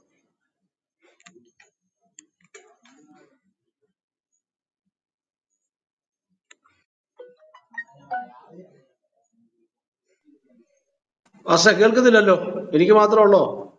ഞാൻ നിർത്തിയത്. ഓക്കെ. അതെ അതെ അതെ, തീർച്ചയായിട്ടും അതെ. ഞാൻ ഒരു കാര്യം കൂടെ പറഞ്ഞിട്ടുണ്ട്. യഹൂദന്മാർക്ക് യാതൊരുവിധ പരിഗണന, അതായത് പ്രത്യേക പരിഗണന ദൈവം കൊടുത്തിട്ടില്ല. അവരുടെ ചരിത്രം പരിശോധിച്ചാൽ രക്ഷ അവരിൽ നിന്നുണ്ടായി എന്നത് വസ്തുതയാണ്. മാത്രമല്ല അവർക്ക് ആദ്യം രക്ഷ നൽകപ്പെട്ടു എന്നതൊരു വസ്തുതയാണ്. പക്ഷെ ശിക്ഷയെക്കുറിച്ച് പറയുമ്പോഴും ആദ്യ ശിക്ഷ അവരെ കുറിച്ചാണ് പറയുന്നത്. ശിക്ഷ അവർക്കാ ഉള്ളത്. അപ്പൊ ആ ദൈവം എങ്ങനെ പക്ഷപാതിത്വം കാണിച്ചെന്ന് പറയാനായിട്ട് കഴിയും? പക്ഷപാതിത്വം കാണിക്കണമെങ്കിൽ ദൈവം അവരെ തെരഞ്ഞെടുത്ത് ഉന്നതരാക്കി ശ്രേഷ്ഠരാക്കി പിന്നെ ശിക്ഷിക്കരുത്. അവര് കാണിക്കുന്ന തെറ്റുകൾക്ക് ഈ അള്ളാഹു തിന്മയ്ക്കെല്ലാം കൂട്ടുനിൽക്കുന്ന പോലെ തന്നെ ദൈവം കൂട്ടുനിൽക്കുന്നതായിരിക്കുന്ന ഒരു പ്രവണത ഉണ്ടായിരുന്നുവെങ്കിൽ പാർഷ്യാലിറ്റി കാണിച്ചു എന്ന് പറയാം. പക്ഷെ ബൈബിൾ പറയുന്നത് എന്താണെന്നറിയുന്നത്? റോമാലേഖനം 2-ാം അധ്യായത്തിന്റെ 9-ാമത്തെ വാക്യത്തിൽ വായിക്കുന്നത്, തിന്മ പ്രവർത്തിക്കുന്ന ഏത് മനുഷ്യാത്മാവിനും കഷ്ടവും സങ്കടവും ആദ്യം യഹൂദനും പിന്നെ യവനനും വരും. മനസ്സിലായോ? തിന്മ പ്രവർത്തിച്ചാൽ ആദ്യം അവർക്ക് അടി കൊടുക്കുന്നത്. കാരണം പ്രമാണം കൊടുത്തിട്ട് അത് ലംഘിച്ചു, അതിന്റെ ഉത്തരവാദിത്വം അവർക്കുണ്ട്. പിന്നെ തൊട്ട് താഴെ പറയുന്നത്, നന്മ പ്രവർത്തിക്കുന്ന ഏവനും മഹത്വവും മാനവും സമാധാനവും ആദ്യം യഹൂദനും പിന്നെ യവനും ലഭിക്കും. ദൈവത്തിന്റെ പക്കൽ മുഖപക്ഷമില്ലല്ലോ എന്ന് ബൈബിൾ പറയുന്നത്. അപ്പം ദൈവരെ തെരഞ്ഞെടുത്തത് ഒരു പാർഷ്യാലിറ്റി ആണെന്നോ അല്ലെങ്കിൽ അവരോട് പ്രത്യേക മമത തോന്നിയെന്നോ എന്നുള്ളതിന് യാതൊരു പ്രസക്തിയില്ല. ചരിത്രത്തിൽ കഴിഞ്ഞ 4000 വർഷത്തെ ചരിത്രം പരിശോധിച്ചാൽ അവരെ പോലെ ദൈവത്തിന്റെ ശിക്ഷ വാങ്ങിയ മറ്റൊരു ജനതയില്ല. അപ്പോൾ തന്നെ അവരെ പോലെ ദൈവം സ്നേഹിച്ച ഒരു ജനതയില്ല. അത് വാസ്തവമാണ്. അവരെ ദൈവം ശിക്ഷിക്കുമ്പോൾ തന്നെ ദൈവരെ ആശ്ലേഷിക്കുകയും സ്നേഹിക്കുകയും പരിചരിക്കുകയും ഒക്കെ ചെയ്തു.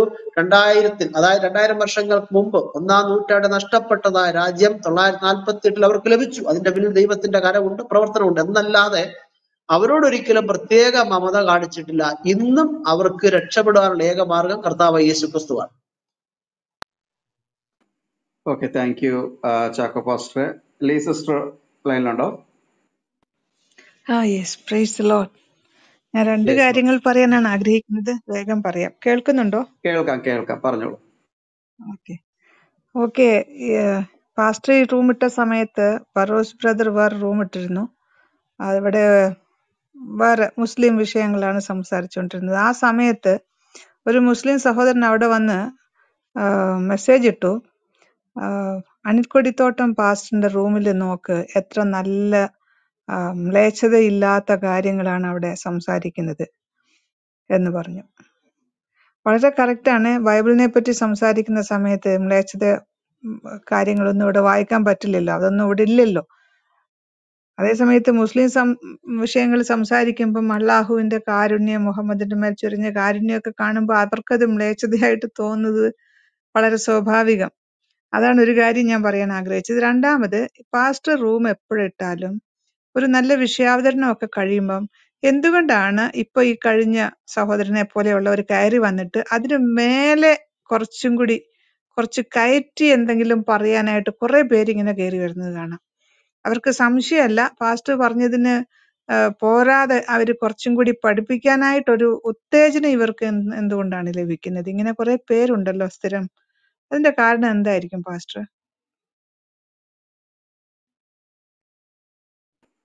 അനിൽ സാറ് കേക്കാവോ?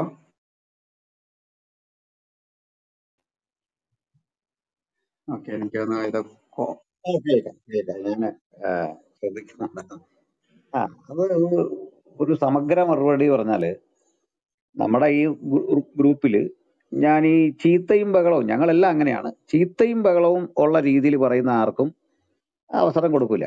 കാരണം നമ്മള് എല്ലാവരും ഒന്ന് കേൾക്കാൻ തയ്യാറാവണം, ശാന്തമായിട്ട് അതിനോട് പ്രതികരിക്കണം. ഞാൻ ജീവിതത്തിൽ ഈ എഴുതാപ്പുറം വായിക്കുന്നതിൽ താല്പര്യമില്ല, ഒരാൾ പറയാത്ത അവന്റെ മീതെ ആരോപിക്കുന്നതിൽ താല്പര്യമില്ല, വൈകാരികമായൊരു പ്രശ്നത്തെ കഴിവതും കാണത്തില്ല.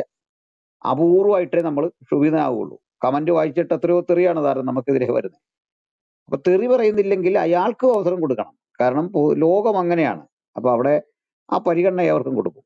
പിന്നെ ചില ആളുകൾ വന്നിട്ട് ചില കാര്യങ്ങൾ അവരുടെ ഉള്ളിലൊരു ഉത്തരം കാണും, ആ ഉത്തരം മാറ്റി വെച്ചിട്ട് ഒരു ചോദ്യം ഇങ്ങോട്ടിടും. അപ്പൊ നമ്മൾ സാധാരണ ഒരു മനുഷ്യനല്ലേ, അവരുടെ അത്രയും അറിവ് നമുക്ക് കാണൂല. അപ്പൊ ഞാൻ അറിയാവുന്ന ഒരു ഉത്തരം നമ്മളവരോട് പറയുന്നു, അയാൾക്ക് അതിലും വലിയ ഒരെണ്ണം കാണും, അയാൾ അത് പറയാനായിട്ട് ശ്രമിക്കുന്നു. അപ്പൊ അയാൾ അതിലും നല്ല ചെയ്യേണ്ടത്, അയാൾ ഒരു റൂം ഇട്ട് അയാളുടെ ഉത്തരം പറഞ്ഞിട്ട് നമ്മളെ ടാഗ് ചെയ്യുക, അയാളുടെ കാര്യം പറഞ്ഞിട്ട്. അങ്ങനെ ചിലരെ കാണാം. ഇപ്പൊ കഴിഞ്ഞൊരു ക്ലാസ് എടുത്തപ്പോൾ ഒരു മനുഷ്യൻ വന്നിട്ട് ട്രിനിറ്റിക്കെതിരെ സംസാരിച്ചിട്ട്, ഇത്രയും നേരം നിങ്ങൾ ആളുകളെ തെറ്റിദ്ധരിപ്പിക്കുകയായിരുന്നു, ഞാനതിന്റെ ശരി പറയാൻ പോവാണ് എന്ന് പറഞ്ഞു. അപ്പൊ നമ്മുടെ ക്ലാസ് ആണെന്ന് ഓർക്കണം. അപ്പൊ ഞാൻ പറഞ്ഞു 1600 പേര് പല പ്ലാറ്റ്ഫോമിൽ ഇരുന്ന് പഠിക്കുന്ന ഒരു ക്ലാസ് ആണ്. അപ്പൊ ക്ലാസ് ഓൺലൈനിലാണെന്നേ ഉള്ളൂ, അതിന്റെ എല്ലാ ചിട്ടകളും അതിലുണ്ട്, അറ്റൻഡൻസ് വരെ കൃത്യം എടുത്താണ് അത് പോകുന്നത്. അങ്ങനെയുള്ളിടത്ത് അങ്ങ് വന്നപ്പോൾ സംസാരിക്കാൻ അവസരം തന്നു. പക്ഷെ ഞാൻ പറഞ്ഞത് തെറ്റെങ്കിൽ അങ്ങൊരു റൂം ഇട്ടിട്ട് അവിടെ ചർച്ച ചെയ്യും, ഞങ്ങളുടെ പ്ലാറ്റ്ഫോമിൽ വന്നല്ല അത് പറയേണ്ടത്. അല്ല, അത് ബഹളം വെക്കാൻ തുടങ്ങിയപ്പോൾ ഞങ്ങൾ ലൈജു ജോർജ് അദ്ദേഹത്തെ ഒഴിവാക്കി അവിടെ നിന്ന് അങ്ങ് മാറ്റി. ചില ആളുകളുടെ ഒരു പ്രശ്നമാണ്, അവരിൽ എന്തോ ഉള്ളടക്കം ഉണ്ടായിക്കോട്ടെ, ഞാൻ അങ്ങനെയുള്ള അറിവുണ്ടെങ്കിൽ അതിനെ റെസ്പെക്ട് ചെയ്യുന്ന ഒരാളാണ്. പക്ഷെ അവരത് വളഞ്ഞ വഴി പറയരുത്. അത് നിരീശ്വരന്മാർക്ക് ഈ കുഴപ്പമുണ്ട്, അവർ ഈ പേര് വെളിപ്പെടുത്തുകയല്ല, വ്യക്തിത്വം. ഞാനൊരു ഇതൊന്നും അല്ല, ഞാൻ ഒരു സ്വതന്ത്രനാണ്. ചിലർ ഈ രാഷ്ട്രീയം പറയല, ഞാൻ എനിക്ക് ഒരു രാഷ്ട്രീയ പാർട്ടിയോടും ഒന്നുമില്ല. ഇലക്ഷൻ വരുമ്പോൾ അറിയാം, അയാളുടെ ആ ആവേശവും താല്പര്യവും കാണുമ്പോൾ അറിയാം. ഈ പക്ഷമില്ല, ഞാൻ ഒന്നിലുമില്ല, സ്വതന്ത്രനാണ്, അഗ്നോസ്റ്റിക് ആണ് എന്ന് പറഞ്ഞിട്ട് അയാൾക്കൊരു വിമർശനം നടത്തണം.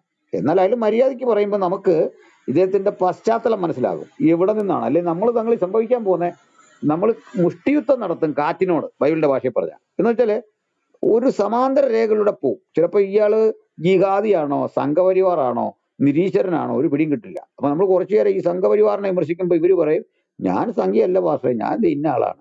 ഇത് ആദ്യമേ പറഞ്ഞാൽ നമ്മുടെ ഇത്രയും ടൈം പോവില്ല. അപ്പൊ അതിന് ചില ശൈലികൾ അവർ സ്വീകരിക്കുന്നതാണ്. അപ്പൊ ഇവരിങ്ങനെ അങ്ങനെ അവർക്ക് പുതിയ അറിവുകളോ കാര്യങ്ങളോ ഉണ്ടെങ്കിൽ ചെയ്യേണ്ട മര്യാദ, അവരൊരു റൂം ഇട്ട് നമ്മളത് കേൾക്കേണ്ടതുണ്ടെങ്കിൽ, അത് പുതുമയുള്ളവയാണെങ്കിൽ അത് കേൾക്കാൻ നമ്മളെ കൂടെ ടാഗ് ചെയ്യുക, ഇൻവൈറ്റ് ചെയ്യുക. നമ്മളവിടെ ചെല്ലും, കേൾക്കും, താല്പര്യമുണ്ടെങ്കിൽ മറുപടി പറയും, ഇല്ലേ കേട്ടിരിക്കും. എനിക്ക് കേട്ടിരിക്കാൻ വലിയ ഇഷ്ടമുള്ള ഒരാളാണ്. അപ്പൊ ഇതേ ഉള്ള അതിനകത്തെ കാര്യം എനിക്ക് തോന്നുന്നത്. അവർക്ക് അറിവില്ലാഞ്ഞിട്ടൊന്നുമില്ല, അറിവുള്ള മനുഷ്യരൊക്കെ തന്നെയാണ്, അവരുടെ അറിവിനെ റെസ്പെക്ട് ചെയ്യുന്നു. പക്ഷെ അതിനെ ഉപയോഗിച്ച ശൈലിയും അതിന്റെ വേദിയും സമയവും മോശമാണ്. പിന്നെ ഇവർക്ക് ഒട്ടും ക്ഷമയില്ല, ഒന്ന് കേൾക്കാനുള്ളൊരു ക്ഷമയില്ല. അവര് പെട്ടെന്ന് അവർക്ക് വല്ലതും പറഞ്ഞിട്ട് പോകണം. അപ്പൊ മണിക്കൂറുകളായിട്ട് ഇവിടെ ചർച്ചയെ കാത്തിരിക്കുന്ന ആളുകളൊക്കെ ഉണ്ട്, അവരെല്ലാം വെട്ടി ഇതിന്റെ ഇടയ്ക്ക് കയറി സംസാരിക്കണം.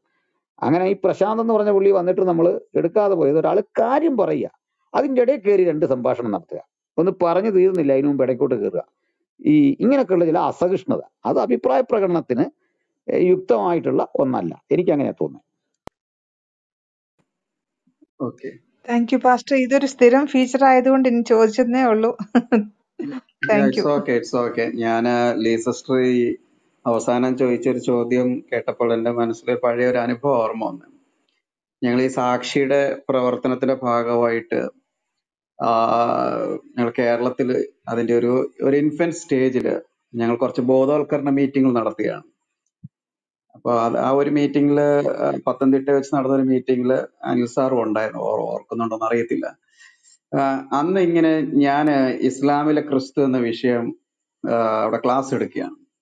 അപ്പൊ അവിടെ കുറെ പാസ്റ്റർമാർ ഇരിപ്പുണ്ട്, വിശ്വാസികൾ ഇരിപ്പുണ്ട്, വ്യത്യസ്ത സഭയിലുള്ള ആളുകളൊക്കെ ഇരിപ്പുണ്ട്. ഒരാള് പെട്ടെന്ന് ചാടി എഴുന്നിട്ട്, ഇതൊക്കെ എനിക്കും അറിയാവുന്ന കാര്യങ്ങളല്ലേ. അപ്പൊ ഞാൻ അദ്ദേഹത്തോട് പറഞ്ഞു, പാസ്റ്ററിനെ പോലെ ഇത്രയും അറിവുള്ളവർ, കഴിവുള്ളവർ ഉണ്ടായിട്ടാണല്ലോ MM അക്ബറിനെ പോലുള്ള വ്യക്തികളൊക്കെ ഈ കേരളത്തിൽ ഇത്രയും വിലസിയതെന്ന്. ശരിക്കും പറഞ്ഞ ഒരു ഐഡന്റിറ്റി ക്രൈസിസ് ആണ്. ഞാൻ ഈ ക്ലബ് ഹൗസിൽ വന്നപ്പോഴാണ് ഇത് വല്ലാതെ ഞാനിത് കാണാൻ തുടങ്ങിയത്. കാരണം ഈ ഫേസ്ബുക്ക്, വാട്സപ്പ് എന്നൊക്കെ പറയുന്നത് നമുക്ക് വളരെ ഒരു ചുരുങ്ങിയ വേദികൾ നമ്മൾ എന്തെങ്കിലും എഴുതിയിടുകയോ ഒരു 2 സെക്കൻഡോ അല്ലെങ്കിൽ ഒരു 2-3 മിനിറ്റിന്റെ ഒരു ഓഡിയോ പറയുന്ന ഒരു രീതിയാണ്. പക്ഷെ ക്ലബ് ഹൗസ് എന്ന് പറയുന്നത് നമ്മൾ ഒരു വ്യക്തിയോട് നേർക്കുനേർ സംസാരിക്കുന്ന ഒരു ഫീലാണ്. എന്നാൽ ഈ ക്ലബിൽ നമ്മൾ നോക്കുമ്പോൾ ചില വ്യക്തികൾക്ക് അവർക്ക് പൊതുവെ ഇപ്പൊ ഏത് ഗ്രൂപ്പിൽ ചെന്നാലും അവർക്ക് മുകളിലോട്ട് വിളിച്ചു കയറ്റുകയോ അല്ലെങ്കിൽ അവരെ ഒരു അറിയാം. കുറച്ചു പേർക്ക് ഇപ്പൊ ഏതാണ്ട് 1 വർഷത്തിൽ കൂടുതലായിട്ട് ക്ലബ് ഹൗസിൽ ഉള്ള വ്യക്തികളിൽ എല്ലാവരും അല്ലെങ്കിൽ പോലും കുറച്ചു പേരെ അവർക്ക് അറിയാം. അങ്ങനെ അറിയപ്പെടുന്ന ആളുകളെ സംബന്ധിച്ചോളം അവർക്ക് വേദികൾ ഇഷ്ടം പോലെയാണ്. അവരുടെ ആശയങ്ങൾ പറയാൻ, അവരുടെ കാര്യങ്ങൾ പറയാൻ വേണ്ടി ഇഷ്ടം പോലെ വേദികളായിരിക്കും. അവരുടെ സംസാരം കേൾക്കാൻ വേണ്ടി ഒരു കൂട്ടം ആളുകൾ താല്പര്യപ്പെടുകയും ചെയ്യുന്നുള്ളതാണ്. പക്ഷെ ഇതൊന്നുമില്ലാതെ തന്നെ ചില ആളുകൾ കാണും. അവരെ സംബന്ധിച്ചോളം എന്ന് പറഞ്ഞാൽ അവർക്ക് അവരുടെ ശബ്ദം മറ്റുള്ളവർ കേൾക്കണമെന്ന് അവർക്ക് വലിയ ആഗ്രഹം ഉണ്ടായേക്കാം. അത് തെറ്റൊന്നുമല്ല. അത് എല്ലാവരും അവർക്ക് ആകെ കിട്ടുന്ന ഒരു പ്ലാറ്റ്ഫോമാണ്. അപ്പൊ ചില വ്യക്തികൾ എന്ത് ചെയ്യും, നമുക്കറിയാം ക്ലബ് ഹൗസിൽ ഈ പ്രാരംഭ ഘട്ടത്തിലൊക്കെ ഞാൻ ശ്രദ്ധിച്ചിട്ടുണ്ട്, ചെറിയ ചെറിയ ഗ്രൂപ്പുകളൊക്കെ 10ഉം 13ഉം പേരൊക്കെ കൂടുന്ന ചെറിയ ചെറിയ ഗ്രൂപ്പുകളൊക്കെ. അന്നൊക്കെ ഇവിടെ ക്ലബ് ഹൗസിലൊക്കെ എക്സ് മുസ്ലിങ്ങളൊക്കെ നടത്തുന്ന ഗ്രൂപ്പിലൊക്കെ 2000 പേരൊക്കെ ക്രോസ് ചെയ്യുന്ന അത്രയ്ക്ക് വലിയ ക്രൗഡുള്ള. ഇപ്പൊ ഈ സുഹൃത്തുക്കൾക്ക് 10 പേര് 15 പേരൊക്കെ ഉണ്ടായിരുന്നു. കുറച്ചുനാൾ കഴിഞ്ഞപ്പോഴേക്കിന് പിന്നീട് അവർക്കത് മാനസികമായിട്ട് വളരെ ബുദ്ധിമുട്ടായി. കാര്യം അവരുടെ ഗ്രൂപ്പിലേക്ക് ആളുകൾ വരുന്നില്ല. പിന്നീട് അവർ 4-3-7 പേര് ഇരുന്നിട്ട് പറയും, ഓ അവിടെ അങ്ങനെയൊക്കെ പറയുന്നോണ്ടാണ്, അവരിങ്ങനെ ചെയ്യുന്നോണ്ടാണ് എന്നൊക്കെ പറഞ്ഞ് കുറെ വിമർശനങ്ങൾ നടത്തുകയും പതുക്കെ പതുക്കെ അവര് ക്ലബ് ഹൗസിൽ നിന്ന് കാണാതെയായി. പിന്നെ ചില വ്യക്തികൾ എന്ന് പറയുന്നത് അവരെ സംബന്ധിച്ചോളം ഇതുപോലുള്ള പാനലിലേക്ക് കടന്നു വരികയും പാനലിൽ കടന്നു വന്നിട്ട് ഇരിക്കുന്ന വ്യക്തിയെ അവരെക്കാളും ബുദ്ധി ഉണ്ട് എന്ന് വാദിക്കുന്നതിലൂടെ ഒരു അക്സെപ്റ്റൻസ് കിട്ടും ചിന്തിക്കുന്നോണ്ടായിരിക്കാം. അല്ലെങ്കിൽ ഇപ്പം അനിൽ കോടത്തോട്ടം പാസ്റ്റർ ഇത്രയും വർഷമായിട്ട് അദ്ദേഹം ബൈബിൾ പഠിപ്പിക്കുന്ന ഒരു വ്യക്തിയാണ്. ഏതൊരു ഞാൻ പറയുന്ന വാക്ക് ഉപയോഗിക്കാൻ പാടില്ല, അല്ലെങ്കിൽ ഒരു പൊട്ടനും പോലും അറിയാവുന്ന ഒരു കാര്യമാണ് എന്താ പറയുന്നത് 4 സുവിശേഷങ്ങൾ എന്ന് പറയുമ്പോൾ അത് ഏത് അർത്ഥത്തിലാണ് പറയുന്നത്.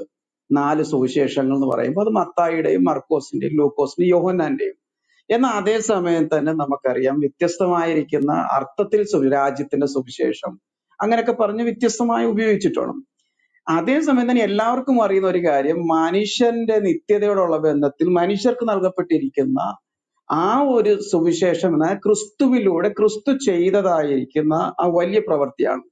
അപ്പൊ ഇതൊരു വേദവിദ്യാർത്ഥിക്ക് ഒരു മുസ്ലിമിനോ അല്ലെങ്കിൽ ചിലപ്പോൾ ഒരു യുക്തിവാദിക്കോ അല്ലെങ്കിൽ XYZ മനസ്സിലായില്ലെങ്കിൽ പോലും ഒരു ബൈബിൾ കോളേജിൽ പഠിച്ചു എന്ന് അവകാശപ്പെടുന്ന വിദ്യാർത്ഥിക്ക് ഇത് മനസ്സിലാകണം. കാര്യം അദ്ദേഹം ഉദ്ദേശിച്ചത് ഇങ്ങനെ ആയിരിക്കാം, അല്ല ഈവൻ അദ്ദേഹം നമ്മൾ ചിന്തിക്കുന്നതിന് അപ്പുറം ആയിരിക്കത്തില്ല എന്നുള്ളത്. ഞാൻ അദ്ദേഹത്തിന്റെ പറഞ്ഞതായിരിക്കുന്ന ബൈബിൾ ഇൻസ്റ്റിറ്റ്യൂട്ട് ഒക്കെ എല്ലാം നോക്കി കുഴപ്പമില്ലാതൊക്കെ നിൽക്കും. പക്ഷെ അദ്ദേഹത്തിന്റെ അണ്ടർസ്റ്റാൻഡിങ് എന്നൊരു കാര്യമാണ്. അത് ഞാൻ പറയും, ഞാൻ സെമിനാറിൽ പഠിച്ച സമയത്ത് അവിടെ ഞാൻ പല പ്രാവശ്യം പറഞ്ഞിട്ടുള്ളതാണ്, ഇന്ന് കേരളത്തിൽ ഒരു അറിയപ്പെടുന്ന ഒരു പ്രസംഗന്റെ അന്ന് എന്റെ കൂടെ പഠിച്ച ഒരു വ്യക്തി പറഞ്ഞൊരു കാര്യമാണ്. അപ്പൊ ബൈബിൾ കോളേജിൽ അധ്യാപകം വന്നിട്ട് കാക്ക കറുത്തതാന്ന് പറഞ്ഞാൽ മൂപ്പർ പറയും കാക്ക വെളുത്തതാന്ന് നമ്മൾ തർക്കിക്കും.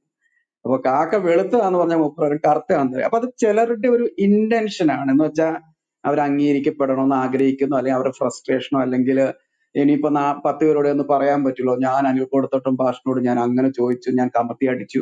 അതൊക്കെ അവരവർക്കുണ്ടാകുന്ന ചെറിയ കൊച്ചു കൊച്ചു സുഖങ്ങളും സന്തോഷങ്ങളാണ്. പക്ഷെ നമുക്ക് അങ്ങനെ ഒത്തിരി പ്രശ്നങ്ങൾ ഇവിടെ വരാറില്ല. IBT നമുക്ക് പൊതുവെ നല്ല ഒരു ഓഡിയൻസിനാണ് എപ്പോഴും കിട്ടാറുള്ളത്. ദൈവം അനുഗ്രഹിക്കട്ടെ. ഓക്കെ, ലീ സിസ്റ്ററെ വന്നതിന് വളരെ നന്ദി. ജേക്കബ് ബ്രദറെ, ജേക്കബ് ബ്രദറെ കേൾക്കാവോ? Jacob Thomas. Thank you. ഞാൻ സംസാരിക്കുന്ന ഉദ്ദേശിക്കുന്ന വിഷയമൊന്നുമല്ല. നമുക്ക് ഏർലി ക്രിസ്ത്യാനിറ്റിയെ കുറിച്ചാണ് ഞാൻ സംസാരിക്കാൻ ഉദ്ദേശിക്കുന്നത്. ഞാൻ അതിനെക്കുറിച്ച് വളരെ detail. I was born and board in A Catholic family. കുറെ കാലം ഓൾട്ടർ ബോയ് ആയിരുന്നു. 2 പ്രീ-ഡിഗ്രി കഴിഞ്ഞവരെ ഓൾട്ടർ ബോയ് ആയിരുന്നു. പിന്നെയാണ് ഞാൻ ലെഫ്റ്റിസ്റ്റ് അല്ലെങ്കിൽ ലിബറേഷൻ തിയോളജിക്ക് മാറുന്നത്. പക്ഷെ ഞാനിത് നിങ്ങൾ ചെയ്യുന്നത് വലിയ പാവമാണെന്നോ ഒന്നും പറയുന്നില്ല. എന്റെ ജെന്യുവിൻ ക്വസ്റ്റ്യൻസ് ആണ് ഞാൻ ബേസ്ഡ് ഓൺ ഹിസ്റ്റോറിക്കൽ ബാക്ക്ഗ്രൗണ്ട്. ഞാൻ ഏർലി ക്രിസ്ത്യാനിറ്റി എന്റെ റെഫറൻസ് എന്ന് പറഞ്ഞാൽ സ്റ്റാൻഫോർഡ് യൂണിവേഴ്സിറ്റിയിലെ പ്രൊഫസർ തോമസ് ഷീൻ, അല്ലെങ്കിൽ സെലോത്ത് എന്ന് പറഞ്ഞിട്ട് ഒരു പുസ്തകം എഴുതിയ, അതൊക്കെയാണ് 2016 ഏറ്റവും കൂടുതൽ സെൽ ഔട്ട് ചെയ്ത ബുക്കായിരുന്നു ആമസോണിലെ റേസ അസ്ലാൻ. അല്ലെങ്കിൽ അങ്ങനെയുള്ള കുറച്ച് സ്കോളേഴ്സിനെ കുറിച്ചാണ്. അവര് നമ്മൾ പറയുന്ന, നിങ്ങൾ പറയുന്ന പല കാര്യങ്ങളും ഡിഫർ ചെയ്യുന്നുണ്ട്. എനിക്ക് അതിനെ കുറിച്ചുള്ള ആൻസർ നിങ്ങള് നിങ്ങള് വളരെ മോശക്കാരാണെന്നോ അല്ലെങ്കിൽ അവര് വലിയ ഗ്രേറ്റ് ആണെന്ന് ചിന്തിക്കുന്ന ഒരു മനുഷ്യനല്ല ഞാൻ. I M A life long student അല്ലെങ്കിൽ ലേണർ ആണ്. അതിന്റെ ഭാഗമായിട്ട് ചോദിക്കുകയാണ്. അപ്പൊ ഞാൻ നിങ്ങളുടെ താഴെ നോക്കുമ്പോൾ 200 പീപ്പിൾ ആർ അറ്റൻഡിങ്. അത് വലിയൊരു ഗ്രൂപ്പാണ്. അറിയാമല്ലോ, ഇങ്ങനെയുള്ള ഗ്രൂപ്പിലൊക്കെ പറഞ്ഞ 100 താഴെ അല്ലെങ്കിൽ വല്ല വേറെ എന്തെങ്കിലും സംസാരിക്കുമ്പോൾ അതിനേക്കാളും കൂടുതൽ അറ്റൻഡൻസ് ഉള്ളതാണ്. ഞാൻ പറയുന്നത്, ഞാൻ പഠിച്ച ഈ ബൈബിൾ ഏർലി ക്രിസ്ത്യാനിറ്റിയെ കുറിച്ച് പറയുമ്പോൾ എനിക്ക് വളരെ ജെന്യുവൻ ആയിട്ടുള്ള കുറെ ഡൗട്ട് ഉണ്ട്. I M atheist to be honest. I M A Marxist, I M A feminist, I M A civil engineer. ഇതൊക്കെ ആകുമ്പോൾ തന്നെ എന്റെ വീട്ടില് നൺസും പ്രീസ്റ്റും ഒക്കെ ഉള്ളതാണ്. പക്ഷെ ഐ ഓപ്റ്റഡ് എ ഡിഫറെന്റ് വേ. അത് ഞാൻ കുറച്ചും കൂടി മനുഷ്യകാരുണ്യത്തിന് കാണുന്ന വഴി എന്ന് പറയുന്നത് മാർക്സിസ്റ്റ് ആണ്. നിങ്ങൾ അതിന്റെ വയലൻസ് സൈഡ് മാത്രമേ കണ്ടുള്ളൂ, അതിന്റെ നല്ല സൈഡ് പക്ഷെ കാണാത്തവരായിരിക്കും. പക്ഷെ ഞാൻ ചോദിക്കുന്നത് കഴിഞ്ഞിട്ടുണ്ടെങ്കിൽ, ഞാൻ പഠിച്ച ഏർലി ക്രിസ്ത്യാനിയെ കുറിച്ച് ജോൺ ഷീൻ അല്ലെങ്കിൽ തോമസ് ഷീൻ അവരൊക്കെ പറയുന്നത് വെച്ചിട്ടുണ്ടെങ്കിൽ ബൈബിള് 1 വർഷമോ 2 വർഷം കൊണ്ട് എഴുതിയിട്ടില്ല, 1850 വർഷം കൊണ്ട് എഴുതിയ പുസ്തകമാണ്. അത് തന്നെയാണ് റേസ അസ്ലാൻ എന്ന് പറയുന്നത്. നമ്മള് ജീസസ് ക്രൈസ്റ്റ് ജീവിച്ചത് he fought four Jewish lives. അല്ലെങ്കിൽ അദ്ദേഹം ജനിച്ച സമയം എന്ന് പറഞ്ഞാൽ നമുക്കറിയാം, അത് റോമൻ ഓക്യുപ്പേഷന്റെ സമയമായിരുന്നു. ആ സമയത്ത് ഉണ്ടായിരുന്ന ജെറുസലേം എന്ന് പറഞ്ഞ അന്നത്തെ റബായി, അവരെല്ലാവരും ഈ ജൂയിഷ് റൈറ്റ്സിന് വേണ്ടി ഫൈറ്റ് ചെയ്ത്. ഈ വാസ് വൺ അമംഗ് ദം. ഈ was not only the one among dum. യോഹന്നാനായിരുന്നു. യോഹന്നാന് മുമ്പ് യോഹന്നാന്റെ ഏതാണ്ട് 79 അല്ലെങ്കിൽ എനിക്ക് വന്ന 79 ഫോളോവേഴ്സ് ആയിരുന്നു. അതിനു മുമ്പുണ്ടായിരുന്ന പലർക്കും 400 ഫോളോവേഴ്സ് ഉണ്ടായിരുന്നു. Most of them are killed മേഴ്സിലെസ്ലി. അത് ഒരു ദയയില്ലാതെ കിലിപ്പ്. അതിൽ പെട്ട ഒരാളായിരുന്നു ജീസസ് ക്രൈസ്റ്റ് എന്ന് പറയുന്നത്. എന്തുകൊണ്ട് ജീസസ് ക്രൈസ്റ്റ് എന്ന് പറയുന്നു? അതിന് വേറെ കൃത്യമായിട്ടൊരു ആൻസർ ഉണ്ട്. യേശുവ എന്നുള്ളത് നമുക്ക് എല്ലാവർക്കും അറിയുന്ന പോലെ, അല്ലെങ്കിൽ നിങ്ങൾ ബൈബിളിനെ കുറിച്ച് കൂടുതലായിട്ട് തിയോളജിയെ കുറിച്ച് കൂടുതൽ പഠിച്ചാൽ നിങ്ങൾക്ക് അറിയാം, യേശുവ എന്ന് പറയുന്ന ഒരു ഗ്രീക്ക് വേർഡാണ്. അതാണ് പിന്നെ ഡെവലപ്പ് ചെയ്തിട്ട് യേശുവ എന്ന് ഇംഗ്ലീഷ് വരുമ്പോഴാണ് യേശുവ എന്ന് പറയുന്നത്. എന്തുകൊണ്ട് നസ്രത്ത്, യേശു ഓഫ് നസ്രത്ത് അല്ലെങ്കിൽ INRI എന്ന് പറയുന്ന പോലെ എന്തുകൊണ്ട് എന്ന് വെച്ചിട്ടുണ്ടെങ്കിൽ, ആ സമയത്ത് നമ്മുടെ ആന്ത്രോപോളജി അനുസരിച്ചിട്ട് 100-ലധികം ആൾക്കാർ യേശു എന്നുള്ള അല്ലെങ്കിൽ യേശു എന്നുള്ള പേരിലുണ്ടായിരുന്നു. അപ്പൊ അദ്ദേഹത്തിനെ ഐഡന്റിഫൈ ചെയ്യാൻ ഉപയോഗിച്ചൊരു വാക്കാണ് യേശു എന്നുള്ളത്. നമ്മൾ ചരിത്രത്തിൽ, ഞാൻ ഹിസ്റ്റോറിക്കൽ ബാക്ക്ഗ്രൗണ്ടിൽ സംസാരിക്കും. ചരിത്രത്തിൽ യേശുവിനെ ആദ്യമായിട്ട് റെക്കോർഡ് ചെയ്യുന്നത് വെച്ചിട്ടുണ്ടെങ്കിൽ 1105 എഴുതിയൊരു പുസ്തകമുണ്ട്. അതായത് ജോസറസ് ഫ്ലാവിസ് എന്ന് പറഞ്ഞിട്ട് ഒരാള്, അദ്ദേഹം ഈ യേശു ജീവിച്ചിരുന്ന കാലത്ത് മുഖ്യ പുരോഹിതനായിരുന്നു, അതായത് റബായി ആയിരുന്നു ജെറുസലേമിന്റെ. അദ്ദേഹത്തിന്റെ അദ്ദേഹത്തിന്റെ മകൻ എഴുതിയ പുസ്തകമാണ് ഈ പറയുന്ന. അതിൽ യേശുവിനെ കുറിച്ചൊരു റെഫറൻസ് ഉണ്ട്. AD 4-നും 5-നും ഇടയ്ക്ക് എഴുതിയ പുസ്തകത്തിൽ പറയുന്നുണ്ട് ഈ പറയുന്ന യേശു എന്ന് പറഞ്ഞ മനുഷ്യൻ ജീവിച്ചിരുന്നു. അതാണ് നമുക്ക് ചരിത്രത്തിൽ ആദ്യമായിട്ട് യേശു ജീവിച്ചിരുന്നു എന്നത് തെളിവ് കിട്ടുന്നത്. അത് റെക്കോർഡഡ് ഹിസ്റ്ററിയാണ്. അതായത് ഇന്നലെ എഴുതിയിട്ടില്ല. ഒരു 1900 വർഷം മുമ്പ് എഴുതിയൊരു ഹിസ്റ്ററിയില് യേശു എന്ന് പറഞ്ഞ മനുഷ്യൻ ജീവിച്ചിരുന്നതായിട്ടുള്ള ആദ്യത്തെ ഹിസ്റ്റോറിക്കൽ ആയിട്ടുള്ള കൃത്യമായിട്ട് പറയുന്നുണ്ട്. കാരണം അദ്ദേഹം, ഞാൻ പറഞ്ഞല്ലോ, യേശു ജീവിച്ചിരുന്ന കാലത്ത് ജെറുസലേം റാബി എന്ന് നമ്മൾ മലയാളികൾ പറയുന്ന പോലത്തെ റബായിയുടെ മകനായിരുന്നു ഈ ജൂയിഷ് ഹിസ്റ്റോറിയൻ. അദ്ദേഹമാണ് പറയുന്നത് ഈ ഒരു കാര്യം. അടുത്തത് നിങ്ങൾക്ക് ഇഷ്ടപ്പെടാൻ നിങ്ങൾ ആരും ഇഷ്ടപ്പെടാത്തൊരു വാചകമാണ് പറയുന്നത്. നമ്മൾ AD 34-ലാണ് അല്ല AD 30 കുരിശിലേറ്റിയ മരിച്ച, അല്ല അങ്ങനെയല്ല പറയുന്നത്, സോറി, നമ്മൾ കല്ലെറിഞ്ഞു കഴിഞ്ഞാൽ ജീസസിന്റെ ഹാഫ് ബ്രദർ ആണ് ഈ പറയുന്ന യേശു. അതായത് ജെയിംസ് എനിക്കാണ് സ്റ്റോൺ ടു ഡെത്ത് ആയിരിക്കണം, അങ്ങനെ ആയിരിക്കണം അദ്ദേഹം പറഞ്ഞിരിക്കുന്നത്. ജെയിംസിന്റെ അർദ്ധ സഹോദരനായിരുന്നു നമ്മൾ AD 30 കുരിശിലേറ്റിയ ജീസസിന്റെ അർദ്ധ സഹോദരനാണ് ജെയിംസ് എന്ന് പറയുന്നത്. ഇത് ഹിസ്റ്റോറിക്കലാണ്. ഞാൻ അതിനെ കോണ്ടസ്റ്റ് ചെയ്യുന്നില്ല. നിങ്ങൾക്ക് വേണമെങ്കിൽ എന്നെ കുറിച്ച് പിന്നെ സംസാരിക്കാം. അതിനെ കുറിച്ച് എനിക്ക് വേണേ കൊടിത്തോട്ടത്തിലൊക്കെ വളരെ കൃത്യമായിട്ട്, അല്ലെങ്കിൽ ഈ പാനലിൽ ഇരിക്കുന്നവർ കൃത്യമായിട്ട് പറയാം. ഞാൻ ഹിസ്റ്റോറിക്കൽ ബാക്ക്ഗ്രൗണ്ടിനെ കുറിച്ച് മാത്രമേ സംസാരിക്കുന്നുള്ളൂ. അത് എന്റെ വായിച്ചുള്ള അറിവാണ്, അല്ലെങ്കിൽ ഞാൻ കേട്ടുള്ള അറിവാണ്. അപ്പൊ ചരിത്രത്തിൽ ഇങ്ങനെ കുറെ സംഭവങ്ങൾ ഉണ്ടായിട്ടുണ്ട്. യേശു ജീവിച്ചിരുന്നുള്ള കാര്യത്തിൽ യാതൊരു സംശയമില്ല, ചരിത്രത്തിനുമില്ല, ആന്ത്രപ്പോളജിക്കും ഇല്ല, നമുക്ക് എങ്ങനെ പറയാൻ പറ്റും. പക്ഷെ അദ്ദേഹം നമുക്കറിയാം, പലരും മരണശേഷം നമുക്ക് ഇപ്പൊ ഒരു ഉദാഹരണം പറയുകയാണെങ്കിൽ, നമുക്ക് കണ്ടംപററി സമയത്ത് നമുക്ക് പറയുകയാണെങ്കിൽ പലരും ജീവിച്ചിരുന്നതിന് ശേഷമാണ് മഹാന്മാരായിട്ട് അവതരിക്കപ്പെടുന്നത്. അങ്ങനെ പലരും ഉണ്ടായിട്ടുണ്ട്. അതിലൊരാളായിട്ടാണ് ജീസസ് എന്നാണ് എനിക്ക് തോന്നിയിരിക്കുന്നത്. ഇനി നിങ്ങള് എനിക്ക് കൊടുത്തുവിടുന്നതിന് വളരെ കൃത്യമായിട്ട് പറയാൻ പറ്റും. അതിനുശേഷം ഞാൻ മറുപടി പറയാം. Thank you for giving me time. Okay, thank you. Anil സാറെ കേൾക്കാവോ? ഞാൻ വളരെ നന്ദി. പ്രിയ ജേക്കബ് സാറിന്റെ വാക്കുകൾക്ക് നന്ദി. ചില തിരുത്തുകളുണ്ട്. ഒന്നാമത്, ഈ യഹോഷുവ എന്നത് ഗ്രീക്ക് അല്ല, അത് എബ്രായയാണ്, ഹീബ്രു ആണ്. അതിന്റെ ഡെറിവേഷൻ യാവേ യാഷ്വ, ഈ രണ്ട് പദങ്ങളുടെ സമന്വയമാണ് യഹോഷുവ. യഹോഷുവ മീൻസ് യാവേ സേവ്സ്, യഹോവ രക്ഷകൻ, ഇതാണ് അതിന്റെ അർത്ഥം. ഈ പേരുള്ള അനവധി ആളുകൾ ഉണ്ട്, ഇന്നും ആ പേരിടാം, അതിന് തടസ്സമില്ല. ആ പേരിന്റെ തത്തുല്യമായ ഗ്രീക്ക് സംജ്ഞയാണ് ഈസൂസ്. ഈസൂസ് എന്നാണ് ഗ്രീക്ക് സംജ്ഞ. ഈസൂസ് യഹോഷുവ മഷിഹ എന്നതിന്റെ തത്തുല്യമായ ഗ്രീക്കാണ് ഈസൂസ് കുരിയോസ്. അതിന്റെ ഇംഗ്ലീഷാണ് ജീസസ് ക്രൈസ്റ്റ് എന്ന് പറയുന്നത്. ഇനി ഈ ചില വിശദീകരണങ്ങൾ നമ്മൾ ചിന്തിച്ചാൽ, ഈ ക്രിസ്തു എന്നൊരാൾ ജീവിച്ചിരുന്നില്ലെന്നാണ് അദ്ദേഹം പറഞ്ഞു വെക്കാൻ ശ്രമിക്കുന്നത്. അതിന് പറയുന്ന അല്ല, ഒരിക്കലും അല്ല പാസ്റ്റർ, ഞാൻ അങ്ങനെ പറഞ്ഞിട്ടില്ല. അദ്ദേഹം ജീവിച്ചിരുന്നു എന്ന് തന്നെയാണ് ഞാൻ പറയുന്നത്. ആണോ? ഓക്കെ. പിന്നെന്താണ് ചരിത്രത്തിൽ അദ്ദേഹത്തെ പറ്റി ഇല്ലെന്നോ? എന്താണ്? എനിക്ക് എന്നാ അതൊന്ന് വ്യക്തമാക്കിക്കേ. അല്ല, പറഞ്ഞത് രേഖ കിട്ടുന്ന ഇദ്ദേഹം താമസിച്ചാണ്. ജീവിച്ചിരുന്നു, പക്ഷെ ഇദ്ദേഹം ദൈവപുത്രനായിരുന്നില്ല എന്നാണ്. ഇദ്ദേഹം ഒരു മനുഷ്യനായിരുന്നു എന്ന് മാത്രമേ ഹിസ്റ്റോറിക്കൽ ഇതിന് പറയുന്നുള്ളൂ. അല്ലാതെ ഇദ്ദേഹം ഒരു ദൈവപുത്രനായിരുന്നു ഹിസ്റ്റോറിയൻസ്, നമ്മള് ആന്ത്രപ്പോളജി, ആർക്കിയോളജി, ലിംഗ്വിസ്റ്റിക് എല്ലാം വെച്ചിട്ട് നമുക്ക് ഇപ്പൊ മനുഷ്യനെ അറിയാവുന്ന സയന്റിഫിക് എവിഡൻസ് അനുസരിച്ച് ഈ ഒരു മനുഷ്യൻ ജീവിച്ചിരുന്ന കാര്യത്തിൽ യാതൊരു സംശയവും ഒരാൾക്കും നൺ ഓഫ്, ഒരുപക്ഷെ ഇസ്ലാമിസ്റ്റുകൾ ഡിസ്പ്യൂട്ട് ചെയ്യുമ്പോൾ പോലും ഒരാളും ഡിസ്പ്യൂട്ട് ചെയ്യുന്നില്ല. പക്ഷെ ഇദ്ദേഹം ദൈവപുത്രനാന്ന് പറയുന്ന കാര്യത്തിൽ എല്ലാവരും ഡിസ്പ്യൂട്ട് ചെയ്യുന്നുണ്ട്. എല്ലാവരും എന്ന് പറഞ്ഞാൽ സത്യക്രിസ്ത്യാനികൾ, നിങ്ങൾ വിശ്വാസം, there is A difference between faith and belief. അത് ഞാൻ പറഞ്ഞ കാര്യമല്ല, പാസ്റ്ററിനെ അറിയാലോ.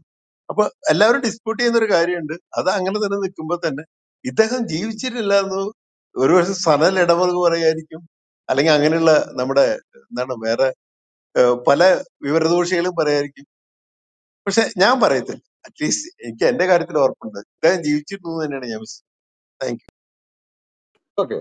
അപ്പൊ ജീവിച്ചിരുന്നു, തർക്കമില്ല. ദൈവപുത്രനാണ് എന്നതിലാണ് പ്രശ്നമുള്ളത്, അല്ലേ? ഓക്കെ. അപ്പൊ എന്റെ ജോലി വളരെ എളുപ്പമായി. ഒന്നാമതായിട്ട് ചില ഫാക്ട്സ്, ഹിസ്റ്റോറിക്കൽ ഫാക്ട്സ്, അതിനൊരു കറക്ഷൻ വേണ്ടി വരുന്ന ഭാഗമുണ്ട്.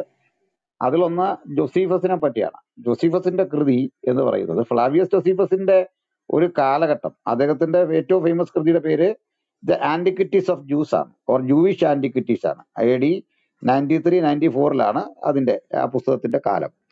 അപ്പൊ ഏതാണ്ടൊരു AD 30 അദ്ദേഹം ജനിക്കുന്നുണ്ട്. അത്രയും അതാണ്. അതായത് യേശുവിന്റെ ഏതാണ്ട് ഒരു സമകാലനാണ്. 3 വയസ്സിന്റെ ഒക്കെ വർഷത്തിന്റെ ഒക്കെ നേരിയ വ്യത്യാസം വരാം, അത്രേ ഉള്ളൂ. അപ്പോ ആന്റിക്വിറ്റീസ് ഓഫ് ജൂസ് ബുക്ക് അതിന്റെ 20:9-1 ഈ ഭാഗങ്ങളൊക്കെയാണ് വായിക്കേണ്ടത്. ഞാനിത് കൃത്യമായിട്ട് ഓർക്കാൻ ഒരു കാരണമുണ്ട്.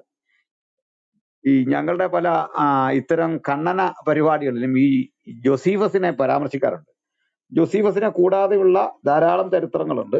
സൂട്ടോണിയസ് ഉണ്ട്, മാറാ ബെർ സെറാപ്പിയൻ എന്ന് പറഞ്ഞാൽ മാറ ദ സൺ ഓഫ് സെറാപ്പിയൻ എന്നാണ്. മാറാ ബെർ സെറാപ്പിയന്റെ കത്ത്, ഈ കത്തുകളിൽ ഒക്കെ കാണുന്ന, ഈ താങ്കൾ പറഞ്ഞ ഭാഗം തന്നെ ഞാൻ ഉദ്ധരിക്കാം. ഈ ആന്റിക്വിറ്റീസ് ഓഫ് ജൂസ് ബുക്ക് അതിന്റെ 20 വോളിയം അധ്യായമാണ് കേട്ടോ. അവിടെ നോക്കിയാൽ കാണുന്നത് അദ്ദേഹം തന്നെ പറയുന്നത്, ഏതാണ്ട് ഇതേ സമയത്ത് യേശു എന്നു പേരുള്ള ഒരു മനുഷ്യൻ ജീവിച്ചിരുന്നു.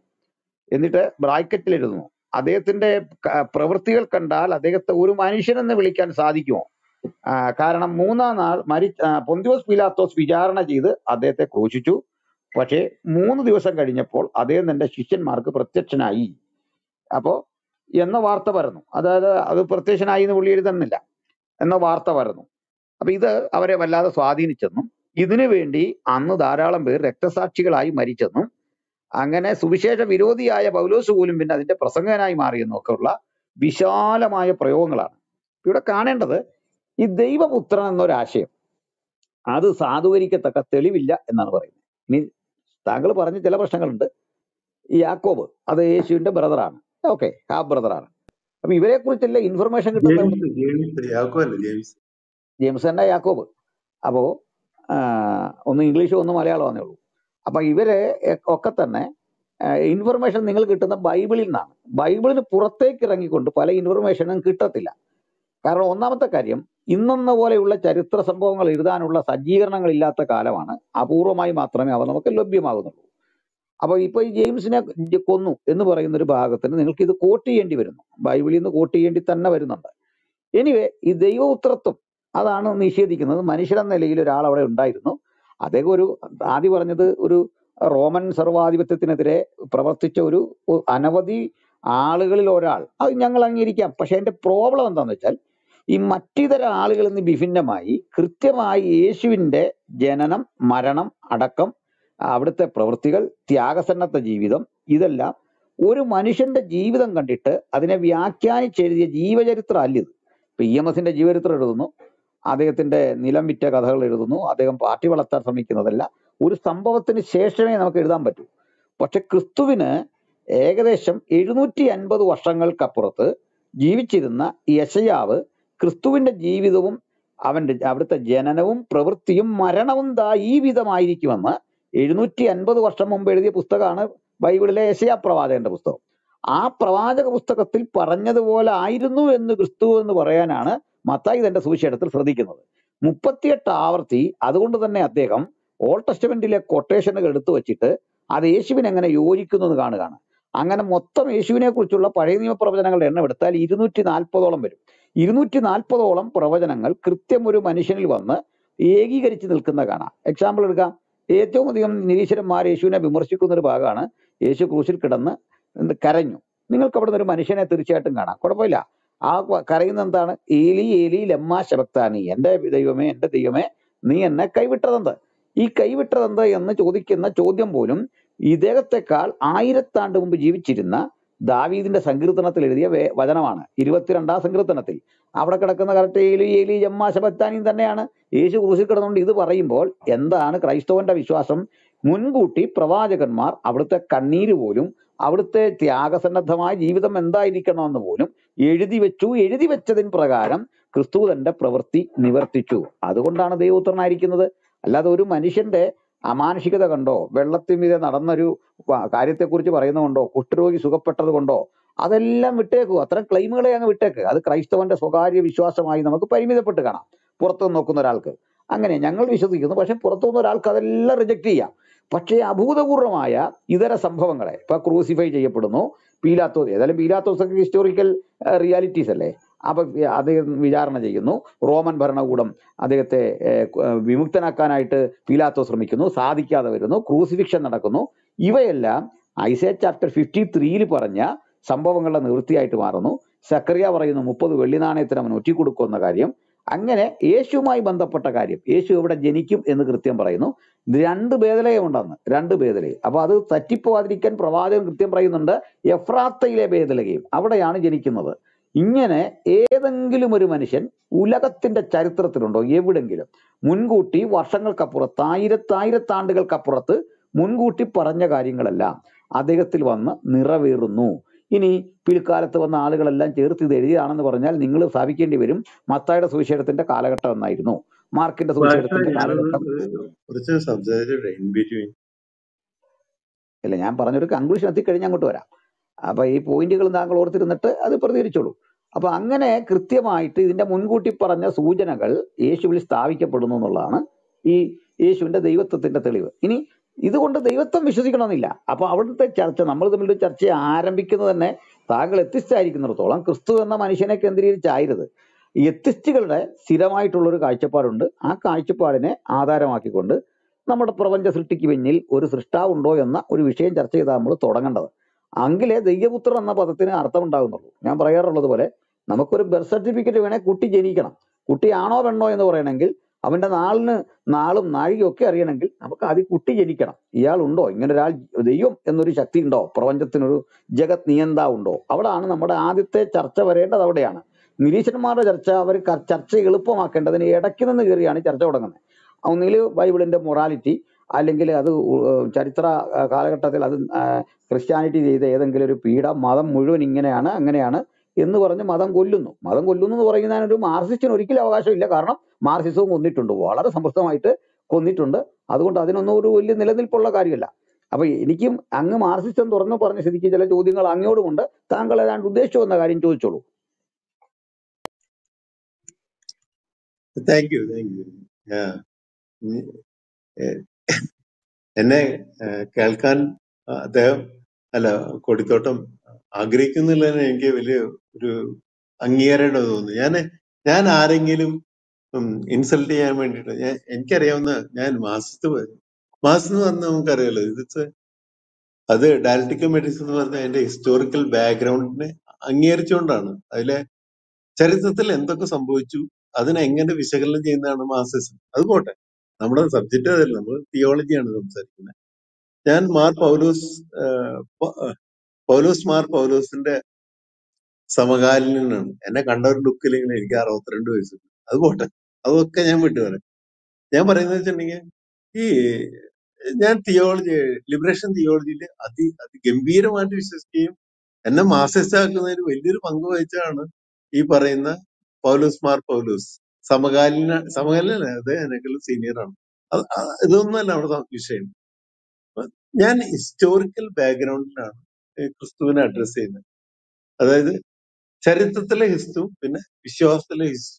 അതാണ് എന്റെ സബ്ജക്റ്റ്. അപ്പൊ നമുക്ക് ഇതിൽ വളരെ കൃത്യമായിട്ടുള്ള, ഈ ഗ്രൂപ്പിൽ ഞാൻ താഴോട്ട് സ്ക്രോൾ ചെയ്തപ്പോ എല്ലാവരും വിശ്വാസികളാണ്. അല്ലെങ്കിൽ കൊടിത്തോട്ടം അല്ലെങ്കിൽ ചാക്കോ, ഗുരു ഒക്കെ പറയുന്ന ആ ലൈൻ അതിനെ ഞാൻ ചലഞ്ച് ചെയ്യല്ലേ പറയുന്നത്.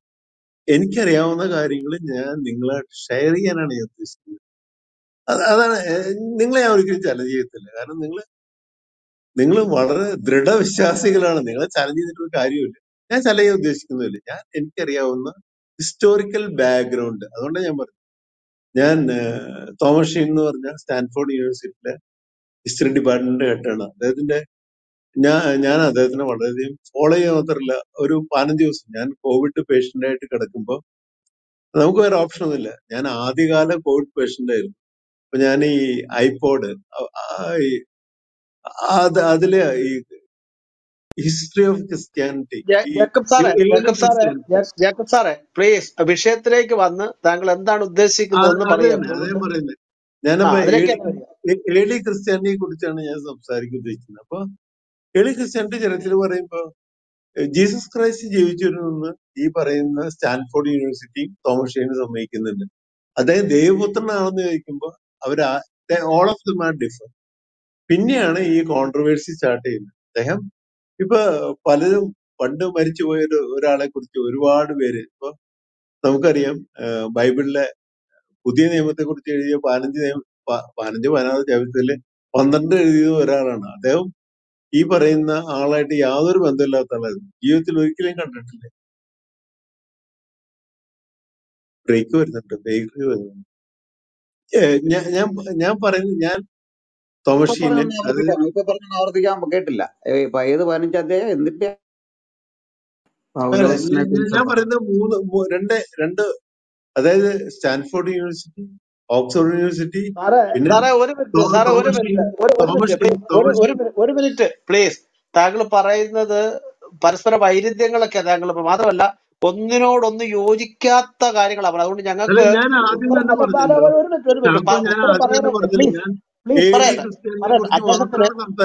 ഒരു മിനിറ്റ് പറയട്ടെ. താങ്കൾ ചുരുക്കി പറയാ.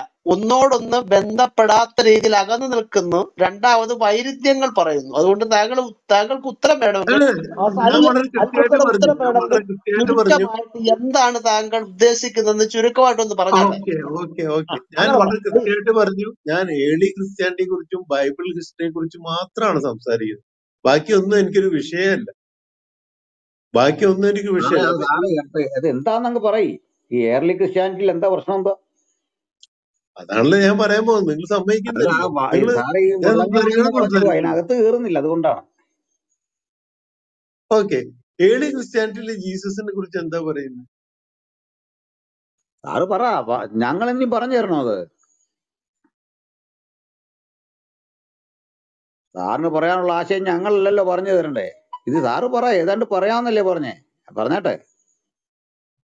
അദ്ദേഹം പോയെന്ന് തോന്നുന്നു. അദ്ദേഹം പോയി സാറേ, അദ്ദേഹം പോയി. അത് അനിൽ സാറെ, അദ്ദേഹം പറയാൻ കവി ഉദ്ദേശിക്കുന്ന പറയുന്നത് വിശ്വാസത്തിലെ ക്രിസ്തുവും അതുപോലെ ചരിത്രത്തിലെ ക്രിസ്തുവും രണ്ടാണ്. അതാണ് പുള്ളിയുടെ ഒരു പോയിന്റ്. അതാണ് പുള്ളി അതിൽ തന്നെ തൂങ്ങി നിന്നുകൊണ്ടാണ് പുള്ളി യേശു ഒരു ഞങ്ങൾ കാണുന്നുണ്ട്. ജേക്കബ് സാറെ കേൾക്കാമെങ്കിൽ പറയൂ, അങ്ങ് എന്താണ് ഈ ഏർലി ക്രിസ്ത്യാനിറ്റിയിൽ എന്താ പ്രശ്നം പറ. ഇല്ല സാറേ, പുള്ളിക്കാരൻ പോയി.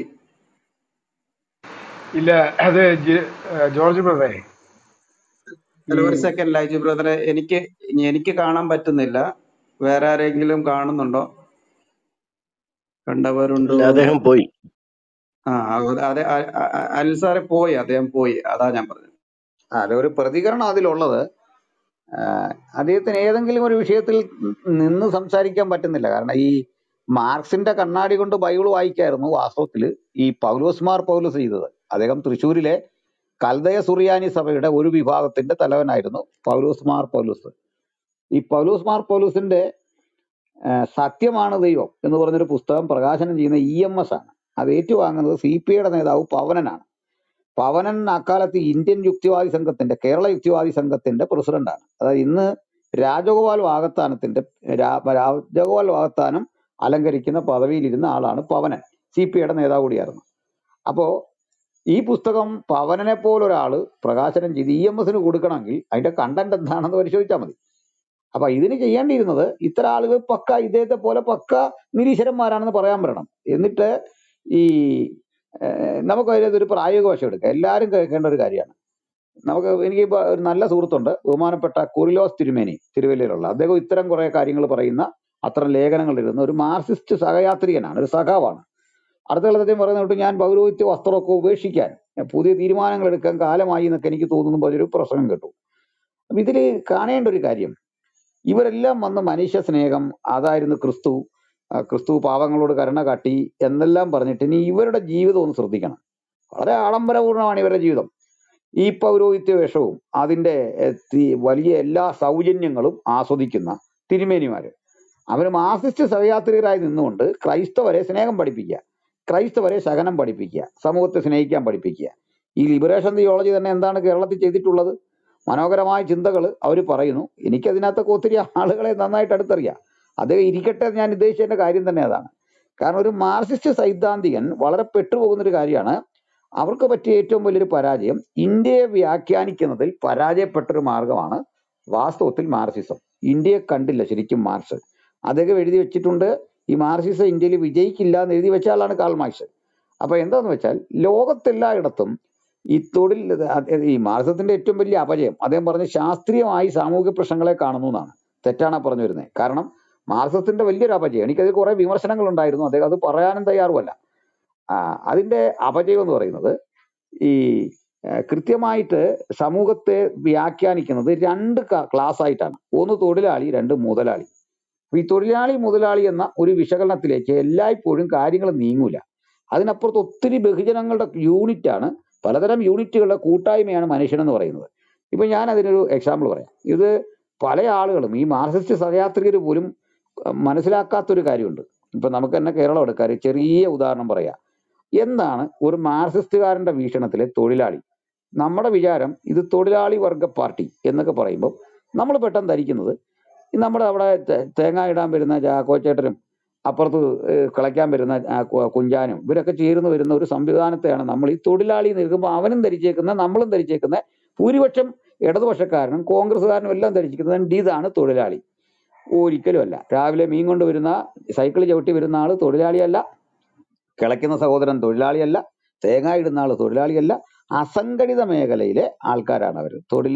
തൊഴിലാളി എന്ന് പറഞ്ഞാൽ അധ്വാനം വിലപേശി വിൽക്കാൻ കഴിയുന്ന, മാസത്തിൽ അതിന് പ്രതിഫലം കിട്ടുന്ന, ക്ഷീണാവസ്ഥയിൽ അതിന് പരിഗണന കിട്ടുന്ന, തൻ്റെ അധ്വാനത്തിന് കൃത്യമായ എല്ലാ പരിഗണനയും കിട്ടുന്ന ഒരാൾ.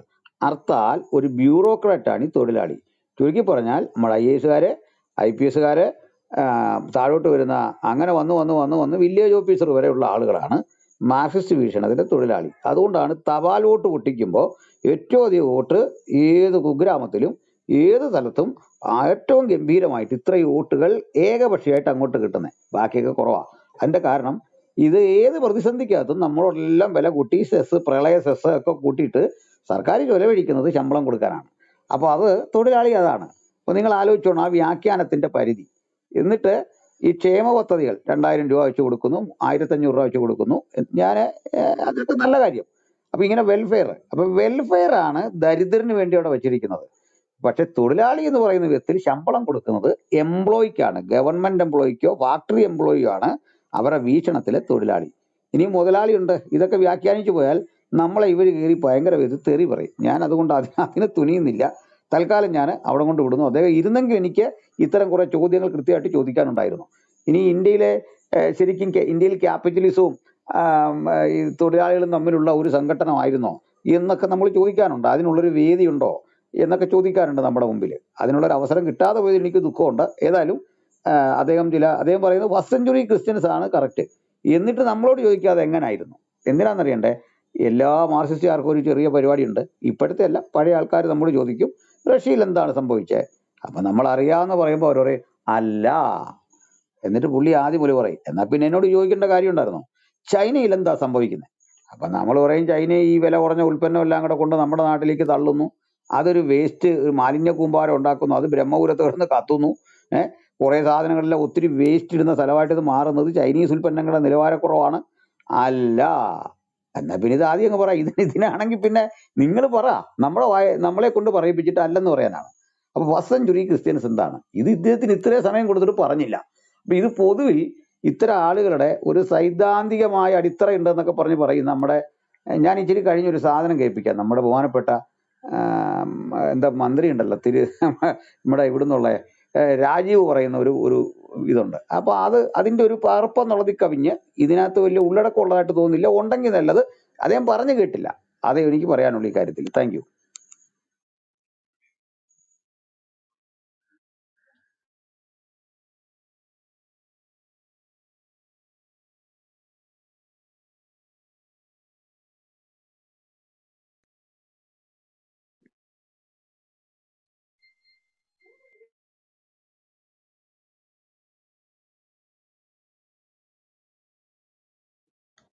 അല്ല പാസ്റ്റർ, ഒരു കാര്യം പറഞ്ഞോട്ടെ. ഈ ബിഷപ്പ് പൗലോസ് മാർ പൗലോസിനെ പറ്റി പറഞ്ഞുകൊണ്ടാണ്.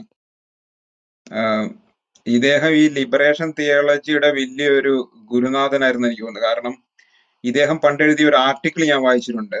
നമ്മൾ ക്രിസ്ത്യാനികള് ഈ വെളിപാടുകൾ അംഗീകരിക്കുന്നതിനൊപ്പം ഈ മഹാനായ നബി തിരുമേനിക്ക് ഇറങ്ങിയ വെളിപാടും നമ്മൾ അംഗീകരിക്കണം എന്നുള്ള രീതിയിൽ പുള്ളി ലേഖനമൊക്കെ എഴുതിയിട്ടുണ്ട്. അപ്പം ലിബറേഷൻ തിയോളജിയുടെ വലിയൊരു വക്താവായിരുന്നു ഈ ബിഷപ്പ് പൗലോസ് മാർ പൗലോസ് എന്ന് പറഞ്ഞ ആള്. അദ്ദേഹം ഓർത്തോണ്ട് പറയുന്നേ ഉള്ളൂ.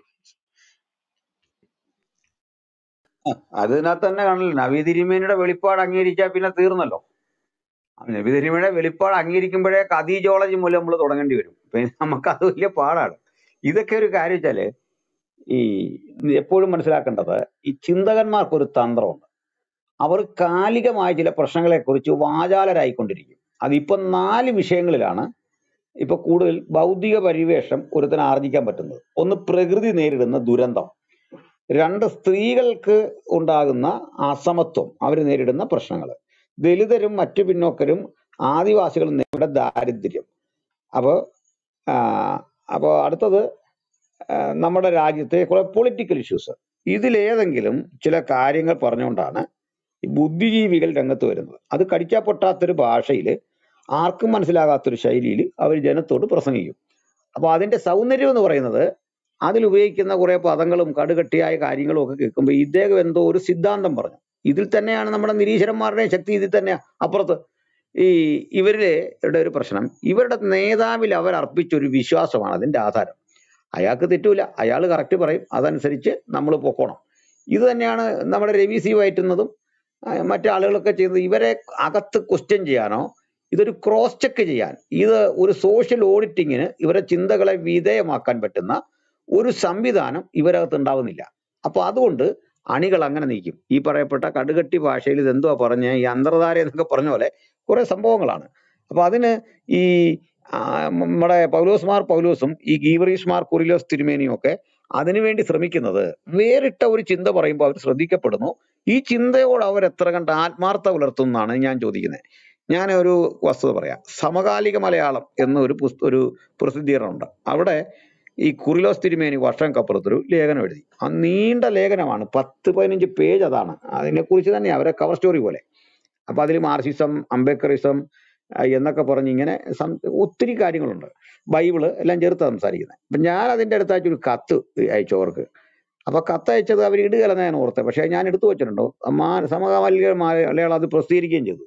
അത് പ്രസിദ്ധം ചെയ്യുന്നത് ബിഷപ്പിന്റെ ദിവാസ്വപ്നം എന്ന് പറഞ്ഞാൽ നമ്മൾ ഇട്ടിരിക്കുന്നത്. അത് അതുപോലെ അവർ ഇട്ടിട്ടുണ്ട്. അതിനകത്ത് കാണുന്നത്, ഞാൻ ചോദിക്കുന്ന ചോദ്യം ഇതേ ഉള്ളൂ, അങ്ങനെയെങ്കിൽ അങ്ങ് ക്രിസ്തുവിനെ പോലെ 1-ാം നൂറ്റാണ്ടിലെ പോലെ അങ്ങ് എന്തുകൊണ്ട് തിരിഞ്ഞ് ശിശുക്കളെ പോലെ ആയി വരുന്നില്ല? അതിന് ഈ പൗരോഹിത്യങ്ങളാ. അങ്ങയുടെ സഭ തന്നിട്ടുള്ള ഈ ആദർശ ചിഹ്നങ്ങളെല്ലാം കളഞ്ഞ്, അണിഞ്ഞിട്ടുള്ള മുദ്രമോതിരവും വിലപിടിപ്പുള്ള മാലയെല്ലാം കളഞ്ഞിട്ട് അങ്ങൊരു സാധാരണ മനുഷ്യനായിട്ട് വാ. അത് പറ്റുന്നില്ലെങ്കിൽ അങ്ങൊരു വില കുറഞ്ഞൊരു മാല മേടിച്ചിട്ടുകൊണ്ട് സംസാരിക്കും. ഇത് പവൻ കണക്കിന് വിലയുള്ള മാലയും മേടിച്ചിട്ട് കുരിശിനെ ഇങ്ങനെ ഉണ്ടാക്കി, മാല ഇടുന്നവരെ ഒന്നും അല്ല പറയുന്നത്, ഇത്തരം ആളുകൾ അതേ എടുക്കാവുള്ളൂ കേട്ടോ. അല്ല നിങ്ങളൊരാൾ മാല ഇട്ടതിനെ വിമർശിക്കല്ല. അപ്പോൾ ഇത്തരം വില കൂടിയ മാലയും ധരിച്ച് വില കൂടിയ ആഡംബരക്കാരിൽ സഞ്ചരിച്ച് പാവങ്ങളെ കുറിച്ച് സംസാരിക്കുക. ബാക്കി ഞങ്ങളെല്ലാം പാവങ്ങളാണ്, പാവങ്ങളെ കുറിച്ച് സംസാരിക്കുന്നവരും കരുണയുള്ളവരുമാണ്. പക്ഷെ ഇതേ രൂപത്തിൽ നമുക്ക് പാടാം. അതായത് 7 കോഴ്സ് ഡിന്നർ കഴിച്ചുകൊണ്ട് പട്ടിണി കിടക്കുന്നവനെ കുറിച്ച് സംസാരിക്കാൻ ഒരു ഹോട്ടലിൽ ഒത്തുകൂടുന്നതിന്റെ അവസ്ഥ നിങ്ങൾ ആലോചിച്ച് നോക്കിയേ. ഇത് തന്നെയാണ് ഇന്ത്യയിൽ ഞാൻ മനസ്സിലാക്കുന്ന ലിബറേഷൻ തിയോളജി. കേരളത്തിലൊക്കെ നമ്മുടെ കൺമുമ്പിൽ ഇത്തരം ഒത്തിരി കേസുകളുണ്ട്. ഞാൻ അതിന്റെ വിശദാംശത്തിലേക്ക് ഇപ്പോൾ പോകുന്നില്ല. എൻ്റെ അയൽക്കാരൊക്കെ ലിബറേഷൻ തിയോളജിയുടെ വലിയ ഡോക്ടറേറ്റ് എടുത്ത ആൾക്കാർ, സെറാമ്പൂർ PhD ഉള്ള ആൾക്കാരൊക്കെ ഉണ്ട്. പക്ഷേ പ്രായോഗിക ജീവിതത്തിൽ ഇവർ തികഞ്ഞ പരാജയമാണ്.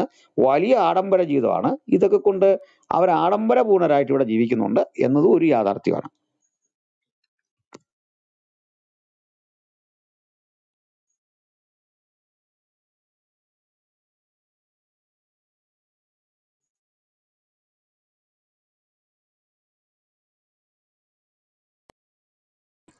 പക്ഷെ ഇവിടെ കുറച്ചു മുമ്പ് വന്ന് സംസാരിച്ച സഹോദരന്റെ കാര്യത്തിലേ ലിബറേഷൻ ക്രിസ്ത്യൻ തിയോളജിയും ക്രിസ്ത്യൻ ബ്രദേഴ്സും തമ്മിൽ പ്രഥമ ദൃഷ്ടി അകൽച്ചയിലാണെങ്കിലും അന്തർധാര സജീവമാണെന്ന എൻ്റെ ഒരു വിലയിരുത്തൽ.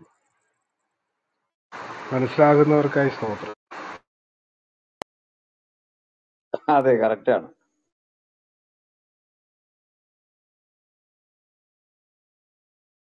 അപ്പൊ നമുക്ക് 1-2 കാര്യം കൂടി. ആരെങ്കിലും സംസാരിക്കാനുണ്ടോ? അനീഷ് സംസാരിച്ചായിരുന്നോ? അജയ് സംസാരിച്ചോ? സാറേ, എനിക്ക് ഏറ്റവും ആദ്യം ചർച്ച തുടങ്ങിയപ്പോൾ സംസാരിച്ച വിഷയമാണ് ഫ്രീ വില്ലിനെ കുറിച്ച്. ഒരു ഞാന് കുറെ നാളായിട്ട് പറയുന്നതാണ്. ഇതൊരു അതിനൊരു ഡിഫൻഡ് ഞാൻ അതിൽ കേൾക്കാത്തതുകൊണ്ട് ഞാൻ പിന്നെ കൂടെ സ്ട്രെസ് ചെയ്ത് പറയുന്നതാണ്. ഇത് ഞാൻ പറയുന്ന ആശയം ശരിയാണോ തെറ്റാണെന്ന് പറഞ്ഞാൽ മതി. ഈ ഫ്രീ വില്ലിനെ കുറിച്ചുള്ള എൻ്റെ ഒരു വിചാരം എന്ന് പറയുന്നത്, നന്മ ചെയ്യാനോ തിന്മ ചെയ്യാനായിട്ടുള്ള തീരുമാനം അല്ല ഫ്രീ വിൽ എന്നുള്ളതാണ് ഞാൻ ചിന്തിക്കുന്നത്. മറിച്ച് നന്മയിൽ നിന്ന് മാക്സിമം നന്മ ചെയ്യാനെടുക്കുന്ന തീരുമാനമാണ് ഫ്രീ വിൽ, അഥവാ ബെറ്റർ ടു ബെസ്റ്റ്. ഇതാണ് ഫ്രീ വിൽ. അപ്പോ തിന്മ എന്ന് പറഞ്ഞ ആശയം തന്നെ ഫ്രീ വില്ലിൽ ഇല്ല എന്നുള്ളതാണ്. ഉദാഹരണമായിട്ട് ഒരു കാറിന്റെ സ്പെക്കുലേഷൻ പറയുവാണെങ്കിൽ, അല്ലെങ്കിൽ ഒരു കത്തിയുടെ സ്പെക്കുലേഷൻ പറയുവാണെങ്കിൽ, ഈ കാറിന് ഇത്ര വരെ ഒറ്റ ഇടിക്ക് ഇത്ര വരെ കൊല്ലാനായിട്ട് സാധിക്കും എന്നതിന്റെ സ്പെക്കായിട്ട് പറയില്ലല്ലോ. അപ്പം കാർ കൊണ്ടുള്ള ഏറ്റവും മെച്ചമായ നന്മകൾ പറയുന്നതാണല്ലോ അതിന്റെ സ്പെക്കുലേഷൻ എന്ന് പറയുന്നത്. അപ്പോൾ ഫ്രീ വിൽ എന്ന് പറയുന്നത് ഏറ്റവും ബെസ്റ്റ് നന്മ ചെയ്യാനായിട്ടുള്ള തീരുമാനത്തെയാണോ ഫ്രീ വിൽ എന്നുള്ളതാണ് എൻ്റെ ഒരു ചോദ്യം കൂടി. അത് തെറ്റാണ്. ഫ്രീ വില്ല് എന്ന് പറയുന്നത് കൃത്യം ബൈബിളിലുണ്ട്. മനുഷ്യ നന്മയും തിന്മയും നിന്റെ മുമ്പിൽ വച്ചിരിക്കുന്നു, ഇഷ്ടമുള്ളത് ചെയ്തു കൊള്ളുക. അതിലേക്ക് ഒരു എക്സ്റ്റേണൽ ഫോഴ്സിന്റെ ഇടപെടലില്ല. അപ്പോ അത് എൻ്റെ ചോയ്സാണ്, എന്ത് ചെയ്യണം എന്നുള്ള എൻ്റെ ചോയ്സാണ്. പിന്നെ വേറെ സമ്മർദ്ദങ്ങളുണ്ട്. എൻ്റെ വീട്, പരിസരം, മക്കള്, ഭാര്യ, കുഞ്ഞുങ്ങള്, മാതാപിതാക്കള്, എൻ്റെ രാഷ്ട്രം, ഭരണകൂടങ്ങൾ, ഇവരൊക്കെ നമ്മുടെ മീതെ തരുന്ന പ്രഷറുണ്ട്. അത് മാറ്റിയിട്ട് ദൈവം ഒരു പ്രഷർ കൊടുക്കുന്നില്ല. പിന്നെ മനസാക്ഷിയിൽ വെച്ചൊരു പ്രമാണം കൊണ്ട് വിലക്കുകളുണ്ട്. അപ്പൊ നമ്മൾ ജയിക്കണം, അത് മറ്റൊരു സത്യം. അത് നന്മയിൽ നിന്ന് കൂടുതൽ നന്മയിലേക്ക് പോകാനുള്ളതല്ല ഫ്രീ വില്ല്. ഫ്രീ വില്ല് എന്ന് പറഞ്ഞാൽ അത് തികച്ചും ഫ്രീ ആണ്, പക്ഷെ ലിമിറ്റഡ് ആണെന്നുള്ളതേ ഉള്ളൂ. അതിന് അതിർത്തികളുണ്ട്, പരിധികളുണ്ട്. അല്ലാതെ നന്മയിൽ നന്മയിലേക്ക് പോകാനോ തിന്മയിൽ നിന്ന് തിന്മയിലേക്ക് പോകാനോ അല്ല ഒരിക്കലും ഫ്രീ വില്ലുള്ളത്. ഫ്രീ വില്ല് ലിബറലാണ്, ഉദാരമാണ്. അത് നിങ്ങളുടെ മാത്രം ചോയ്സാണ്, സെലക്ഷനും എല്ലാം നിങ്ങളുടെയാണ്. പിന്നെ തിരിച്ചു വരാൻ നിങ്ങൾക്ക് ആഗ്രഹമുള്ളപ്പോഴാണ് ഞാനതല്ല ഇതാണ് തിരഞ്ഞെടുക്കുന്നത്, എനിക്ക് അവിടുത്തെ കൃപ വേണമെന്ന ദൈവസന്നിധിയിലെ ആശ്രയബോധം നിങ്ങളെ നന്മയിലേക്ക് ഗൈഡ് ചെയ്യും. ഞാൻ നിന്നെ ഉപദേശിച്ച് നടക്കേണ്ടുന്ന വഴി നിനക്ക് കാണിച്ചു തരും, നിന്റെ മേൽ ദൃഷ്ടി വെച്ച് നിനക്ക് ആലോചന പറഞ്ഞു തരും. ഇതാണ് വചനത്തിന്റെ ഇതിലെ കാഴ്ചപ്പാട്.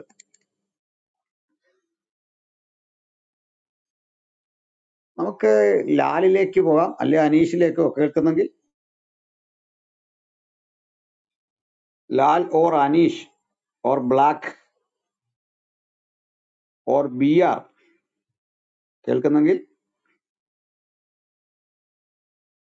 കേൾക്കുന്നില്ല. നമ്മൾ ഇന്ന് ഈ റൂം ഇട്ടതിന്റെ പ്രധാനപ്പെട്ട ഉദ്ദേശ്യം, പകല് നമ്മുടെ അജിപ്പോൾ ഇട്ട ഒരു മുറിയിൽ ഞാൻ ലിസണറായിട്ടുണ്ടായിരുന്നു. അദ്ദേഹം എന്നെ ക്ഷണിക്കുമ്പോൾ അവിടെ ഈ തോണിയിലെ ചില സുഹൃത്തുക്കളുണ്ട്. അവർ താഴെ വന്നിരുന്ന് കമന്റ് ഇട്ടു കൊടുക്കും. അതിന് ഇച്ചിരി മറുപടി പറഞ്ഞ് ആ കമന്റ് ഇട്ട ആൾ കയറി വന്നു. അപ്പൊ അദ്ദേഹം പറഞ്ഞത് നമുക്കൊരു ഡിബേറ്റ് ആകാം, ആ ഡിബേറ്റിന് താല്പര്യമുണ്ടോ എന്നൊക്കെ ഇങ്ങനെ ചോദിച്ചു. അപ്പൊ അതിൽ ഒരു അശാസ്ത്രീയത ഞങ്ങൾ ചൂണ്ടിക്കാണിച്ചു.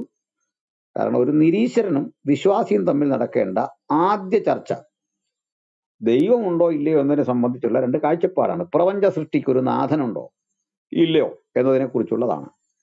അല്ലാതെ ബൈബിളിൽ പറയുന്ന യഹോവയുടെ ധാർമ്മികതയോ, യഹോവ സർവശക്തനാണോ, അപ്പൊ ആദ്യം അങ്ങനെയാണ് എന്ന് പറഞ്ഞ ചർച്ചയ്ക്ക് വരുമ്പോഴേ ഇവർ അസ്തിത്വം എഗ്രി ചെയ്യുന്നു എന്ന് വരുന്നു അതിനകത്ത്. അപ്പൊ അസ്തിത്വം എഗ്രി ചെയ്യാത്ത ഒരു കമ്മ്യൂണിറ്റിയോട് അതേപ്പറ്റിയാണ് ആദ്യത്തെ ചർച്ച. അതാണ് അത് സയന്റിഫിക്കലി വേണ്ടത്. അപ്പൊ അത് നമ്മൾ സൂചിപ്പിച്ചു. മൊത്തത്തിൽ അങ്ങനെ ഒരു ചിന്തയാണ് ഞങ്ങൾ പകൽ ചർച്ച ചെയ്തിട്ട് ഞാൻ പറഞ്ഞു, അങ്ങനെയെങ്കിലും ഒരു കാര്യം ചെയ്യാം, നിങ്ങൾ അതിനകത്ത് ഡിബേറ്റ് ഇല്ല, ചർച്ചയ്ക്ക് വരാം, നിങ്ങൾക്ക് ഇഷ്ടം പോലെ സമയം തരാം. അതുകൊണ്ട് നിങ്ങൾ ഞങ്ങളുടെ റൂമിലേക്ക് വരാം, ഈ റൂം ഇന്ന് വൈകിട്ടുണ്ടാകും, നിങ്ങളുടെ ചോദ്യങ്ങൾ അവിടെ വന്നാകാം എന്ന് പറഞ്ഞ് വിട്ടു. അപ്പോ മറ്റു രണ്ട് കാര്യങ്ങൾ കൂടെ ഞാൻ ഓർമ്മപ്പെടുത്തി നിർത്താം. എല്ലാ സഹോദരങ്ങളും മനസ്സിലാക്കേണ്ടതിന്, ഈ ഗ്ലോബൽ സെർച്ച് എന്ന് പറയുന്ന നിരീശ്വരവാദ സംഘടന അവരുടെ ഒരു റിസോഴ്സ് പേഴ്സണെ നിയോഗിച്ചുകൊണ്ട് ഒരു ഡിബേറ്റിന് ക്ഷണിച്ചിട്ടുണ്ട് എന്നെ. അത് ഇമെയിലിലൂടെ അവർ കത്തയച്ചു. കത്തിന് ഞാൻ മറുപടി കൊടുത്തു. എൻ്റെ കണ്ടീഷൻസ് പറഞ്ഞു. ആ കണ്ടീഷൻസ് അവർ അംഗീകരിച്ചു. കത്ത് എൻ്റെ കോപ്പിയൊക്കെ ഞാൻ എടുത്തു വച്ചിട്ടുണ്ട്. അപ്പോൾ അതിൻ്റെ പ്രകാരം ഒക്ടോബറിൽ ടോമി സെബാസ്റ്റ്യൻ എന്ന അവരുടെ റിസോഴ്സ് പേഴ്സൺ നാട്ടിലെത്തുന്ന സ്ഥിതിക്ക് നമുക്ക് ഡിബേറ്റ് ആകാം, എൻ്റെ കൂടി സമയം പരിഗണിച്ച് ഡിബേറ്റ് ആകാം എന്നുള്ള നിലയിൽ ആ കാര്യം എത്തിയിട്ടുണ്ട്. ഇനി മറ്റൊന്ന്, ഇവരെല്ലാം ചർച്ചകളിൽ സാധാരണ കാണുന്നത് ഒരു പാനൽ ചർച്ച. ആ പാനൽ ചർച്ചയിൽ ഒരു ചോദ്യം അവരിൽ ഒരാൾ ചോദിക്കുന്നു. അപ്പോ ആ ചോദ്യകർത്താക്കളെ ആദ്യം ഇൻട്രൊഡ്യൂസ് ചെയ്യുന്നില്ല, ഉത്തരം പറയുന്ന ആളുകളെയാണ് പാനലിൽ ഇൻട്രൊഡ്യൂസ് ചെയ്യുന്നത്. അപ്പൊ നമ്മളപ്പുറത്ത് ആൾക്കാരിയ്ക്കുന്നു, നമ്മളോടാണ് ചോദ്യം, നമ്മളൊരു ഉത്തരം പറയുന്നു. ഉത്തരം പറഞ്ഞ അനന്തരം ചോദ്യകർത്താവിലേക്ക് വീണ്ടും ചോദ്യം കൊണ്ടെത്തിക്കുന്നു. അയാൾ ഈ ഉത്തരത്തെ അധികരിച്ച് ഒരു പ്രതികരണം നടത്തിയ ശേഷം അവതാരകൻ കൺക്ലൂഡ് ചെയ്യുന്നു. എങ്ങനെയുണ്ട് പരിപാടി? അപ്പോ 2 തവണ ഈ ചോദ്യകർത്താവിനും 1 തവണ ഉത്തരം പറയുന്നവനും മാത്രമായി അവസരം ചുരുങ്ങുന്നു. അപ്പോൾ അവതാരകൻ കൂടി അവരുടെ പക്ഷമായതുകൊണ്ട് 3 റൗണ്ട് അവർക്കും. കാരണം അവതാരകൻ കേവലം അവതാരകൻ മാത്രമല്ല, ആങ്കർ മാത്രമല്ല, ഡിഫൻഡറോടാണ്. ഉത്തരം പറയും നമുക്ക് അതിനെ സമയം കൊണ്ട് പരിഗണിച്ചു കഴിഞ്ഞാൽ 1:3 എന്നൊരു നിലയിലേക്ക് എത്തുന്ന കാര്യങ്ങൾ. അശാസ്ത്രീയമാണ് ആ ഡിബേറ്റ് മെത്തഡോളജി. അപ്പൊ അതുകൊണ്ട് ഇവർ ഏതെങ്കിലും തരത്തിൽ വിശ്വാസികളുടെ മീതെ മേൽക്കോയ്മ ഉണ്ടെന്ന് അവകാശപ്പെടുന്നത് അവർ തയ്യാറാക്കി വെച്ച ഈ ഫോർമാറ്റിന്റെ ബലത്തിലാണ്. ഇവരെന്തിനാണ് ഇത്ര ഫീരിക്കളാകുന്നത്? ഇത്രയും സ്റ്റഫ് ഉണ്ടെന്ന് ധരിക്കുന്ന, ഇത്ര ഉള്ളടക്കം ശക്തമാണെന്ന് ധരിക്കുന്ന, മതവിശ്വാസികളെല്ലാം പൊട്ടന്മാരാണെന്ന് ധരിക്കുന്ന, ബൈബിള് കളിക്കുടുക്കയാണെന്ന് വിശ്വസിക്കുന്ന ഇവർ എന്താണ് ഈ സമയക്രമത്തിൽ ഇങ്ങനെ കാണിക്കുന്ന ട്രിക്ക്? അതിന്റെ ആവശ്യം എന്ത്? ഇതാണ് പഠിക്കേണ്ടത് ഒരു കാര്യം. ഇനി ഞങ്ങൾ IBT മീഡിയ ഏപ്രിൽ മാസം 29 അതായത് ഇന്ന് മാർച്ച് 31 എത്തുന്നു. ഏപ്രിൽ മാസം 29 ഇന്നേക്ക് കഷ്ടിച്ചൊരു 30 ദിവസത്തിനുള്ളിൽ 29 ദിവസത്തിനുള്ളിൽ കോട്ടയം ജില്ലയിലെ പാമ്പാടി കേന്ദ്രീകരിച്ച് MGD ഓഡിറ്റോറിയം എന്നറിയപ്പെടുന്ന സ്ഥാപനത്തിൽ വെച്ച് ഇവർക്ക് വേണ്ടി പ്രത്യേകിച്ചൊരു സെമിനാർ നടത്തുന്നുണ്ട്. ആ സെമിനാറിൽ ഒരു കാര്യം ഉറപ്പു തരുന്നു, ഒരു നിരീശ്വരനും അവർക്ക് സമയം കിട്ടിയില്ല, ആങ്കറിങ് മോശമായി, ഞങ്ങൾക്ക് വേണ്ടും വിധം കാര്യം അവതരിപ്പിക്കാൻ അവരവസരം തന്നില്ല എന്ന് പറയില്ല. അവർക്ക് നല്ല സമയം നമ്മൾ അനുവദിച്ചു കൊടുക്കും. അപ്പൊ സെമിനാർ നമ്മൾ ഡിക്ലെയർ ചെയ്തു. അവരുടെ റിസോഴ്സ് പേഴ്സൺസ് എന്ന് പറയുന്നത് മുമ്പേ സൂചിപ്പിച്ച കേരള യുക്തിവാദി സംഘത്തിന്റെ സംസ്ഥാന പ്രസിഡന്റ്, യുക്തിരേഖ മാസികയുടെ പത്രാധിപരുമായ അഡ്വക്കേറ്റ് രാജഗോപാൽ വാകത്താനം, madam മനുജ മൈത്രിയുടെ പിതാവ്. രണ്ടാമതൊരാള് ഈ മദർ തെരേസയെ പറ്റിയും അതുപോലെ തന്നെ കത്തോലിക്ക സഭയെ പറ്റിയും നിരന്തരം വിമർശിക്കുന്ന ബഹുമാനപ്പെട്ട ജോസ് കണ്ടത്തിൽ സാറാണ്. അപ്പോൾ അദ്ദേഹമാണ് രണ്ടാമതൊരാള്. മൂന്നാമതൊരാള് ആശിഷ് ജോണുമായിട്ട് അടുത്ത കാലത്ത് ഡിബേറ്റിൽ ഉണ്ടായിരുന്ന ശ്രീ എന്താ പറയുക അനൂപ് ജേക്കബാണ്. അപ്പൊ ഈ 3 പേര് അവരുടെ പാനലിൽ നിന്ന് നമ്മൾ ചർച്ചയ്ക്ക് ക്ഷണിച്ചിട്ടുണ്ട്. ഇനി ഒന്നുകൂടി ടോപ്പിക് അടക്കം അവരുടെ കൂടി ആലോചിച്ച് മാത്രമേ നമ്മൾ തീരുമാനിക്കൂ. ഏകപക്ഷീയ ടോപ്പിക് ഉണ്ടായിരിക്കില്ല. അതിന്റെ കാരണം എപ്പോഴും യുക്തിവാദികളുടെ ഇഷ്ടം ബൈബിളിനെ വിമർശിക്കാൻ ഒരു അവസരം കിട്ടുക എന്നേ ഉള്ളൂ. തിരിച്ച് അവർ വിമർശിക്കപ്പെടുക എന്നത് അവർക്ക് ഭയങ്കര സങ്കടമാണ്. അതിനവർക്ക് കഴിയില്ല. അപ്പൊ ഞാനത് 2-3 രീതികളിൽ മനസ്സിലാക്കിയിട്ടുണ്ട്. അവരൊരിക്കലും സൃഷ്ടിയോ പരിണാമമോ എന്ന് ചോദിച്ചൊരു ടോപ്പിക് എടുക്കുകയില്ല. ആദ്യമായിട്ടാണ് എസൻസ് അങ്ങനെ ഒരു ടോപ്പിക്ക് അവരുടെ പരിപാടിക്ക് ഒക്ടോബറിൽ എടുക്കുന്നത്. നമ്മുടെ പരിപാടി 2 ഭാഗത്തേക്കും ഒരുപോലെ ചർച്ചയ്ക്ക് അവസരമുണ്ട്. അതുകൊണ്ട് ഇവിടെ വിവിധ വിഷയങ്ങൾ ചർച്ച ചെയ്യും. ഒരു ഡേ ഫുള്ളാണ്. നിങ്ങൾക്ക് വരാം, മുൻകൂട്ടി അറിയിക്കണം, എങ്കിലേ നമുക്ക് മറ്റു കാര്യങ്ങൾ അറേഞ്ച് ചെയ്യാനായിട്ട് പറ്റൂ. വരുന്ന ആളുകൾ എല്ലാവരെയും അതിലേക്ക് ക്ഷണിക്കുന്നു. കോട്ടയം ജില്ല പാമ്പാടി എന്ന് പറയുന്ന സ്ഥലം. ഡേറ്റ് 2023 ഏപ്രിൽ മാസം 29 രാവിലെ കൃത്യം 10 മണി മുതൽ, രാവിലെ 9 മണി മുതൽ രജിസ്ട്രേഷൻ നടപടികൾ ആരംഭിക്കും. 10 മുതൽ വൈകിട്ട് 4 മണി ചായയോടെ പിരിയത്തക്ക വിധം ആണ് ക്രമപ്പെടുത്തിയിരിക്കുന്നത്. ഫുഡ് ഉച്ചയ്ക്ക് കൊടുക്കാൻ പ്ലാനുണ്ട്. എല്ലാവരെയും അതിലേക്ക് ക്ഷണിക്കുകയും ചെയ്യുന്നു. വിശേഷിച്ച് യുക്തിവാദി സുഹൃത്തുക്കളെ, നിരീശ്വരന്മാരെ എല്ലാം അതിലേക്ക് ക്ഷണിക്കുന്നു. അപ്പോൾ നമുക്ക് അവിടെ വെച്ച് കാണാം. ഏതായാലും ഈ രാത്രി ഇത്രയും ഈ ചർച്ചയിൽ ഞങ്ങൾ ഈ തോണിക്കാരെയും മറ്റുമൊക്കെ പ്രതീക്ഷിച്ചിരുന്നു. എന്തോ അവര് വന്ന് ഇവിടെ എന്തെങ്കിലും ചർച്ച ചെയ്തതായിട്ട് കാണുന്നില്ല. സന്തോഷം. എന്നാലും നമ്മൾ ഇനി ഇത്തരം കാര്യങ്ങളിൽ സമയം കളയാനില്ലാത്തതുകൊണ്ട് തൽക്കാലം നിർത്തുന്നു. എന്തെങ്കിലും ചോദ്യങ്ങൾ ഉണ്ടെങ്കിൽ ആ ചോദ്യങ്ങളാകാം. അവസരം കിട്ടിയില്ല എന്ന് പിന്നെ പറയേണ്ടതില്ല. ആരെങ്കിലും ഉണ്ടെങ്കിൽ നമ്മൾ അവസരം കൊടുക്കാം. ഇത് ഓഫാക്കി ഇട്ടിരിക്കുകയാണ് 2 മിനിറ്റ് നേരത്തേക്ക്. ഒരു സമയം കൂടി ഞങ്ങൾ ഇത് ഓൺ ചെയ്യുന്നു. ഓക്കെ. ഇപ്പോൾ BR ബ്രദർ എന്തോ ചോദിക്കുന്നുണ്ട്, അതിനുശേഷം കൺക്ലൂഡ് ചെയ്യാം. ഫാസ്റ്റർ, ഈ ടോമി സെബാസ്റ്റ്യൻ എന്നുള്ളൊരു വ്യക്തി ഡിസ്കഷന് പറ്റിയ വ്യക്തിയാണോ? വർത്തുവയിലാണോ അദ്ദേഹമായിട്ട് ഡിസ്കസ് ചെയ്യുന്നത്? അതായത് ഇവിടെ കാണേണ്ട ഒരു കാര്യം, ഈ ജോസ് കണ്ടത്തിൽ എന്ന് പറഞ്ഞ സാറ് എന്താണ് പറയുന്നത് നിങ്ങൾക്കറിയാം. അനൂപ് ജേക്കബ് എങ്ങനെ സംസാരിക്കുന്നു എന്ന് നിങ്ങൾക്കറിയാം. ഈ സാക്ഷാൽ രവിചന്ദ്രൻ എന്ത് പറയുന്നു നിങ്ങൾക്കറിയാം. അപ്പോൾ ഇവർക്ക് ഉള്ളതിൽ നിന്നേ ഒരാളെ വിടാൻ പറ്റൂ. ഞാൻ മനസ്സിലാക്കിയിരിക്കുന്ന ഒരു രസകരമായൊരു കാര്യമുണ്ട്. ഈ രവിചന്ദ്രൻ മതങ്ങളെ വിമർശിച്ചു, വിശേഷിച്ച് ബൈബിളിനെ വിമർശിച്ച് ഒത്തിരി പരിക്ക് പറ്റി എന്ന് അദ്ദേഹത്തിന് ബോധ്യം വന്നപ്പോൾ എസൻസ് കൈക്കൊണ്ടൊരു തീരുമാനമാണ്, അന്ന് ശരിക്കടി വിശ്വാസികളിൽ നിന്ന് ഇത്തിരി കിട്ടിക്കഴിഞ്ഞപ്പോൾ എടുത്തൊരു തീരുമാനമാണ്, ഇനിമേൽ പുള്ളി ഇത്തരം കാര്യം അങ്ങനെ ചെയ്യുന്നില്ല. പകരം ബൈബിള് സംബന്ധിയായ വിഷയങ്ങൾ നമ്മളുടെ അനൂപ് ജേക്കബോ ടോമി സെബാസ്റ്റ്യനോ ചെയ്യട്ടെ. അതൊരു 10-12 അംഗങ്ങളുള്ള ഒരു സംഘടനയുടെ ഔദ്യോഗിക തീരുമാനമാണെങ്കിൽ എനിക്കെന്ത് പ്രശ്നം? അദ്ദേഹത്തിന്റെ കാലിബർ ഞാൻ ബഹുമാനിക്കുന്നു, അംഗീകരിക്കുന്നു. എനിക്കതിലൊരു പ്രശ്നമില്ല. അപ്പൊ എപ്പോഴും മനസ്സിലാക്കേണ്ടത്, ഡിബേറ്റിലെ എതിരാളി ആരെ എന്നത് ഡിബേറ്റിന്റെ ഗൗരവം ചോർത്തുന്നില്ല. കാരണം ഡിബേറ്റുകൾ ഒരു ചരിത്രമാണ്, വരും കാലഘട്ടത്തിന്റെ ചരിത്രമാണ്. അപ്പൊ ഇത്തരം വേദികളിൽ എപ്പോഴും ഉയർത്തേണ്ടത് നമ്മുടെ യാഥാർത്ഥ്യങ്ങളെ, സത്യങ്ങളെ പറയുമ്പോൾ അവിടെ നിഷ്പക്ഷമതികളുണ്ട്. അധികം പേര് വേണ്ട, ഈ 6000-ൽ 6 പേര് മതി. അവർക്ക് ബോധ്യം വരും ഇവരെന്തെല്ലാം കാപട്യം കാട്ടിയാണ് നമ്മുടെ ചോദ്യങ്ങളിൽ നിന്ന് തല മാറ്റിക്കൊണ്ട് പോകുന്നതെന്നും അവരെന്തെല്ലാം അവിടെ ചെയ്യുന്നു. ചുരുക്കത്തിൽ നമ്മൾ ഇവരെ മൊത്തം ഓപ്പറേറ്റ് ചെയ്യാൻ, ഇനി നല്ല തിരിച്ചും കൂട്ടിക്കോ, ഞാനിങ്ങനെ കാട്ടുന്നുണ്ട്, എന്നെയും പൊതുജനം മനസ്സിലാക്കാൻ ഇതൊരു അവസരമാണ്. അതുകൊണ്ട് അഗ്രസീവായി പെരുമാറി ഒരു മേൽക്കൈ വരുത്തി കാണിക്കാം എന്നുള്ള തന്ത്രമാണെങ്കിൽ വിവരമുള്ളവൻ അതും മനസ്സിലാക്കട്ടെ. ഇനി ഇവരെ മൊത്തത്തിലെടുത്താൽ മനസ്സിലാകുന്ന ഒരു തോൽവി സംഭവിച്ച അതുപോലും തിരിച്ചറിയാനുള്ള ഒരു മൂള പലർക്കും ഇല്ല. അപ്പൊ ഞാൻ എൻ്റെ എതിർ ഡിബേറ്റേഴ്സ് ആയതുകൊണ്ട് അവരുടെ പലരുടെയും പേര് പറയുന്നില്ല. കാരണം എത്ര പരാജയമാണ്, എത്ര തികഞ്ഞ അബദ്ധങ്ങളാണ് ഈ വിളിച്ചു പറയുന്ന ഓർക്കണം. അത് ഞാൻ ഓർത്തു. അതിന്റെ പേര് പറഞ്ഞത് ശരിയല്ല. ഒരു ഡിബേറ്റ് കഴിഞ്ഞ ശേഷം അതിദയനീയമായ അടി കിട്ടി. എന്നോടല്ലെന്ന് കൂട്ടിക്കൂ. ഡിബേറ്റ് കഴിഞ്ഞപ്പോൾ അതിദയനീയമായിട്ട് അടി കിട്ടി. പക്ഷെ പുള്ളി ആ വീഡിയോ ഒരു കുഴപ്പമില്ല ഇട്ടുകൊണ്ടിരിക്കുകയാണ്. അപ്പോ ആ തൊലിക്കട്ടിക്ക് നമോവാകം എന്ന് പറയാൻ കിട്ടുന്ന ഒരു അവസരം നിങ്ങൾ കളയരുത്. അതിനകത്ത് വേറെ ഒന്നും നമ്മൾ ഓർത്തിട്ട് കാര്യമില്ല. അവരാണ് തീരുമാനിക്കേണ്ടത് അവരുടെ ആളാരാണ്. വൈകിട്ട് ടി വി ചർച്ചയിൽ രാഹുൽ മാങ്കൂട്ടം വരണോ, പന്തള സുധാകരൻ വരണോ, KT കുഞ്ഞിക്കണ്ണൻ വരണോ, സ്വരാജ് വരണോ എന്ന് തീരുമാനിക്കേണ്ട ആ സംഘടനയാണ്. മറുവശത്തിന് വേണ്ട പറയാതിരിക്കണം. അപ്പൊ അവര് തീരുമാനിക്കട്ടെ ആര് വരണം. അത് അവരുടെ ഉത്തരവാദിത്തമാണ്, നമ്മുടെ അല്ല. ഒരു ക്ലാരിഫിക്കേഷൻ ഉണ്ട് മാസ്റ്ററെ. നേരത്തെ ആരോ ചോദിക്കുന്നുണ്ടോ ജെയിംസും യാക്കോബും ഒന്നാണോ എന്ന്. അദ്ദേഹം ചോദിച്ചതിന്റെ ഉദ്ദേശം നമ്മൾ കൂടുതലും ജേക്കബ് എന്നാണ് ഉപയോഗിക്കുന്നത്. അപ്പോൾ അതിന്റെ എറ്റിമോളജിക്കലി ഫ്രഞ്ച് വേർഡാണ് ജെയിംസും, അതിന്റെ ഇംഗ്ലീഷ് വേർഡാണ് ജേക്കബും. മലയാളത്തിൽ രണ്ടും യാക്കോബ് എന്നുള്ളതാണ്. അദ്ദേഹം ഇവിടെ ഉണ്ടെങ്കിൽ അദ്ദേഹത്തിന് വേണ്ടി ഒരു ക്ലാരിഫിക്കേഷൻ പറഞ്ഞതാണ്. Thank you. ബ്രദർ ബ്രഷ് എന്തോ ചോദിക്കുന്നു, ചോദിച്ചോളൂ. ഹലോ.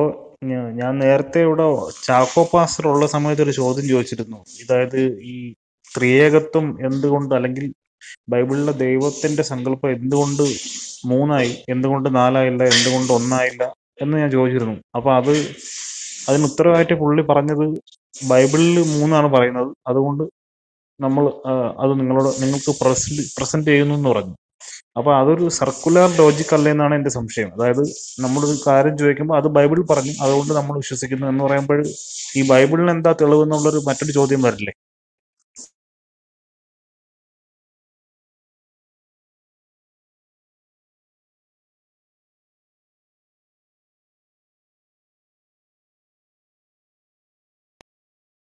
ഞാനൊരു കമന്റ് ഇടുകയാണ്, സോറി. കേട്ടു. അത് എന്തുകൊണ്ട് അങ്ങനെ വെച്ചാൽ താങ്കൾ ചോദിക്കുന്ന ബൈബിളിൽ നിന്നായതുകൊണ്ടാണ് ഉത്തരത്തിലും ആ പദം കയറി വരുന്നത്. യാക്കോബ് പാസ്റ്റർ സ്റ്റാൻഡ് വളരെ കറക്റ്റാണ്. എന്തുകൊണ്ട്, എന്താ ചോദ്യം? തൃത്വത്തിൽ 3 ആളുകൾ വന്നു, എന്തുകൊണ്ട് 4 എന്തുകൊണ്ട് 2 എന്ന് ചോദിച്ചാൽ ഉത്തരം വളരെ സിമ്പിളാണ്. തൃത്വത്തിൽ 3 ഉള്ളൂ, ഉള്ളതാണ് വരുന്നത്. തൃത്വത്തിൽ എന്തുകൊണ്ട് 2 വന്നില്ല? 3 ഉണ്ട്, അതുകൊണ്ടാണ്. വേണമെങ്കിൽ വെച്ചിട്ടോ എന്റെ മാമന്റെ ചാച്ചന്റെ പുതി ഓടാ പൂറി വേണം കൊതവും വറുത്തോണ്ടിരിക്കും പൂറ.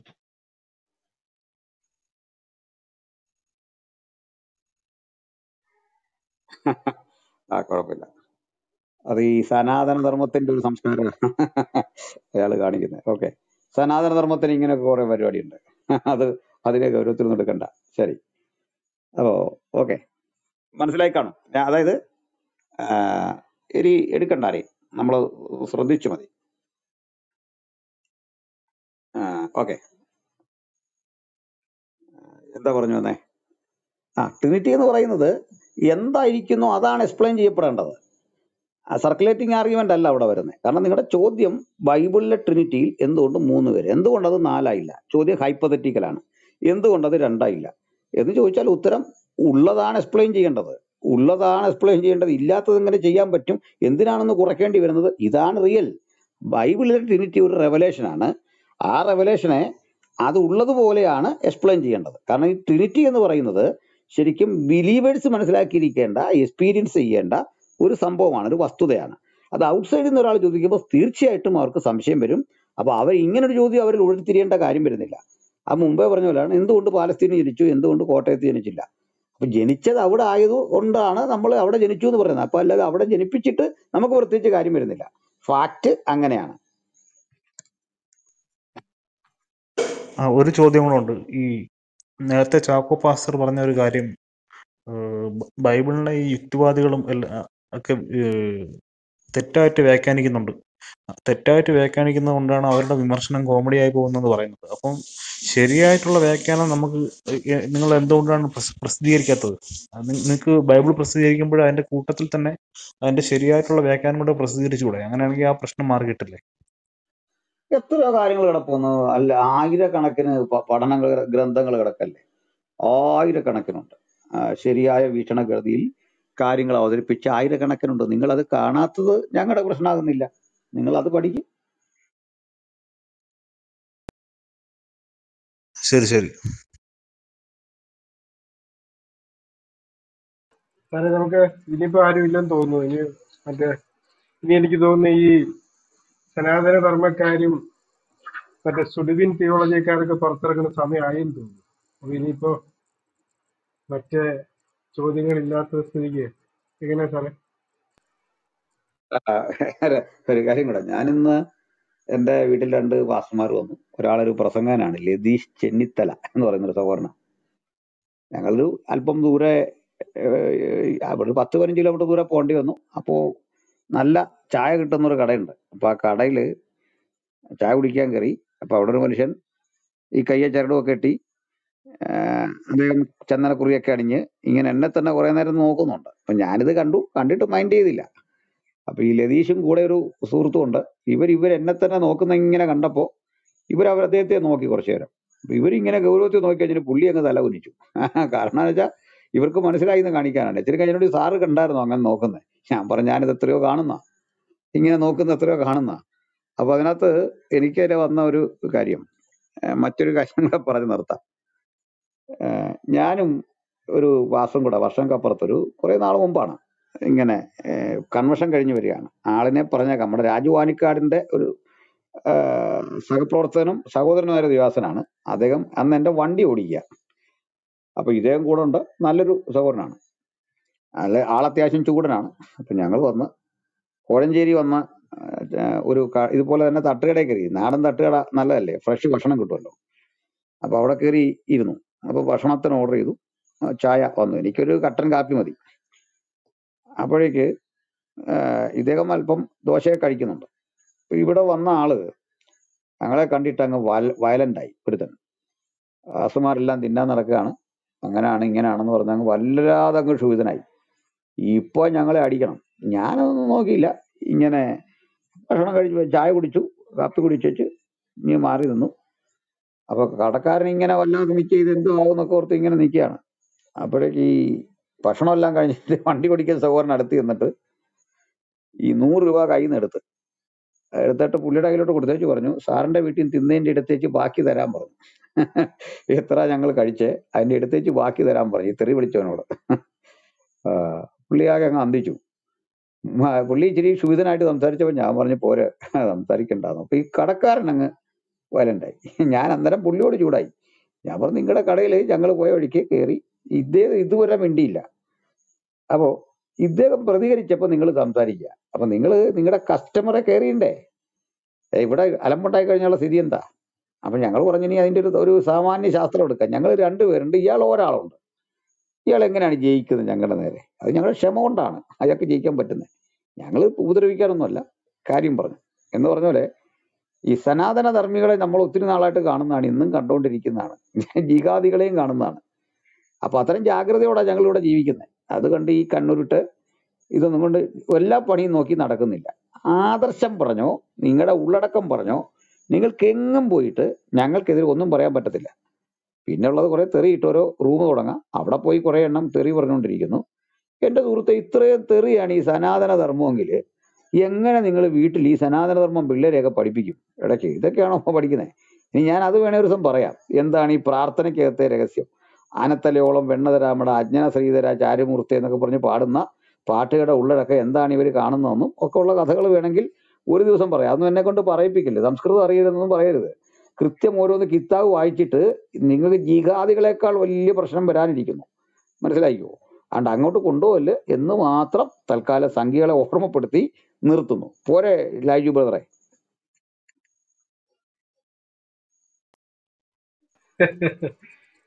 അതെ, ഇത് വേറൊരു കാര്യമുണ്ട് സാറേ. ഈ വരാനുള്ളത് വഴിയിൽ തങ്ങില്ലെന്നുള്ളതിന്റെ ഒരു അന്വർത്ഥനമാണല്ലോ. ഇത് മേടിച്ച് കൊണ്ടുപോകുള്ളൂ, അല്ലാതെ എനിക്ക് തോന്നുന്നില്ല ഇവർ അതുകൊണ്ട് അടങ്ങാൻ സാധ്യത. അതൊരു നിയോഗമായിട്ട് കാണാം നമുക്ക്. എന്നാലും ഒരു സമീപ ഭാവിയിൽ നമുക്ക് ഇതെല്ലാം ശ്ലോകങ്ങളും എല്ലാം വ്യാഖ്യാനിക്കാൻ നമുക്ക്. എന്തായാലും ഒരു കാര്യമുണ്ട്, ഈ താഴെ ഇരിക്കുന്ന എല്ലാവരോടും, നിങ്ങൾക്ക് ഞങ്ങളെ ജയിക്കണമെങ്കിൽ ഞങ്ങൾ സേവിക്കുന്ന ദൈവത്തെക്കാൾ വലിയൊരു ദൈവത്തെ നിങ്ങൾ കണ്ടുപിടിച്ചുകൊണ്ട് പോവാ, അല്ലാതെ രക്ഷയില്ല. ഒറ്റ വാക്കിൽ അതേ പറയാനുള്ളൂ. ഏക സത്യ ദൈവം, ആ ദൈവത്തെ, ആ ശക്തി സ്രോതസ്സിൽ ആശ്രയിച്ച് നിൽക്കുന്ന, ആ തണലിൽ നിൽക്കുന്ന ഞങ്ങളെ നിങ്ങൾക്ക് ഏതൊരർത്ഥത്തിലും, സ്നേഹം കൊണ്ടായാലും വാക്ചാതുര്യം കൊണ്ടായാലും, വിശ്വസിക്കുന്ന ഞങ്ങളുടെ തത്വദീക്ഷയുടെ കാര്യത്തിലാണെങ്കിലും ഏതിന്റെ കാര്യത്തിലാണെങ്കിലും നിങ്ങൾക്ക് ഞങ്ങൾ ജയിക്കണമെങ്കിൽ നിങ്ങൾക്ക് ഈ ഒരു ജന്മം കഴിയില്ല സ്നേഹിതൻ. ഞങ്ങളുടെ ആരും മിടുക്കൊണ്ടല്ല, ഞങ്ങൾ സേവിക്കുന്ന ദൈവത്തിന്റെ അതുല്യത കൊണ്ട്. അത് നിങ്ങൾ മനസ്സിലാക്കി. ഇതൊക്കെ ഞങ്ങൾ പറയുമ്പോഴും നിങ്ങളെ വാശി പിടിപ്പിക്കുന്നത്, നിങ്ങളുടെ ആ വാശിയേറിയ മനസ്സിനെ ഒന്ന് തണുപ്പിക്കാൻ വേണ്ടി ഞങ്ങൾ ചില കാര്യങ്ങൾ വാശിയോടെ പറയുന്നതേ ഉള്ളൂ. പക്ഷെ ശാന്തമായിട്ട് തന്നെയാണല്ലോ ഞങ്ങൾ ആദ്യോടെ ഇത് കൈകാര്യം ചെയ്തത്. അത് നിങ്ങൾ ശ്രദ്ധിക്കണം. ഞങ്ങൾ പറയുന്ന വാശിയിലും അല്പം കർക്കശമായി പറയുന്നതിലും ഒളിഞ്ഞിരിക്കുന്ന സ്നേഹം നിങ്ങൾ കാണാതെ പോകരുത്. അതുകൊണ്ട് ക്രിസ്തുവിന്റെ സ്നേഹം നിങ്ങളെയും തേടി വരട്ടെ എന്ന് ഞങ്ങൾ പ്രാർത്ഥിക്കുന്നു. ഇവിടെ വന്ന് സഹകരിച്ച എല്ലാവരോടും നന്ദി. ദൈവം ഒത്തിരി അനുഗ്രഹിക്കട്ടെ. Thank you.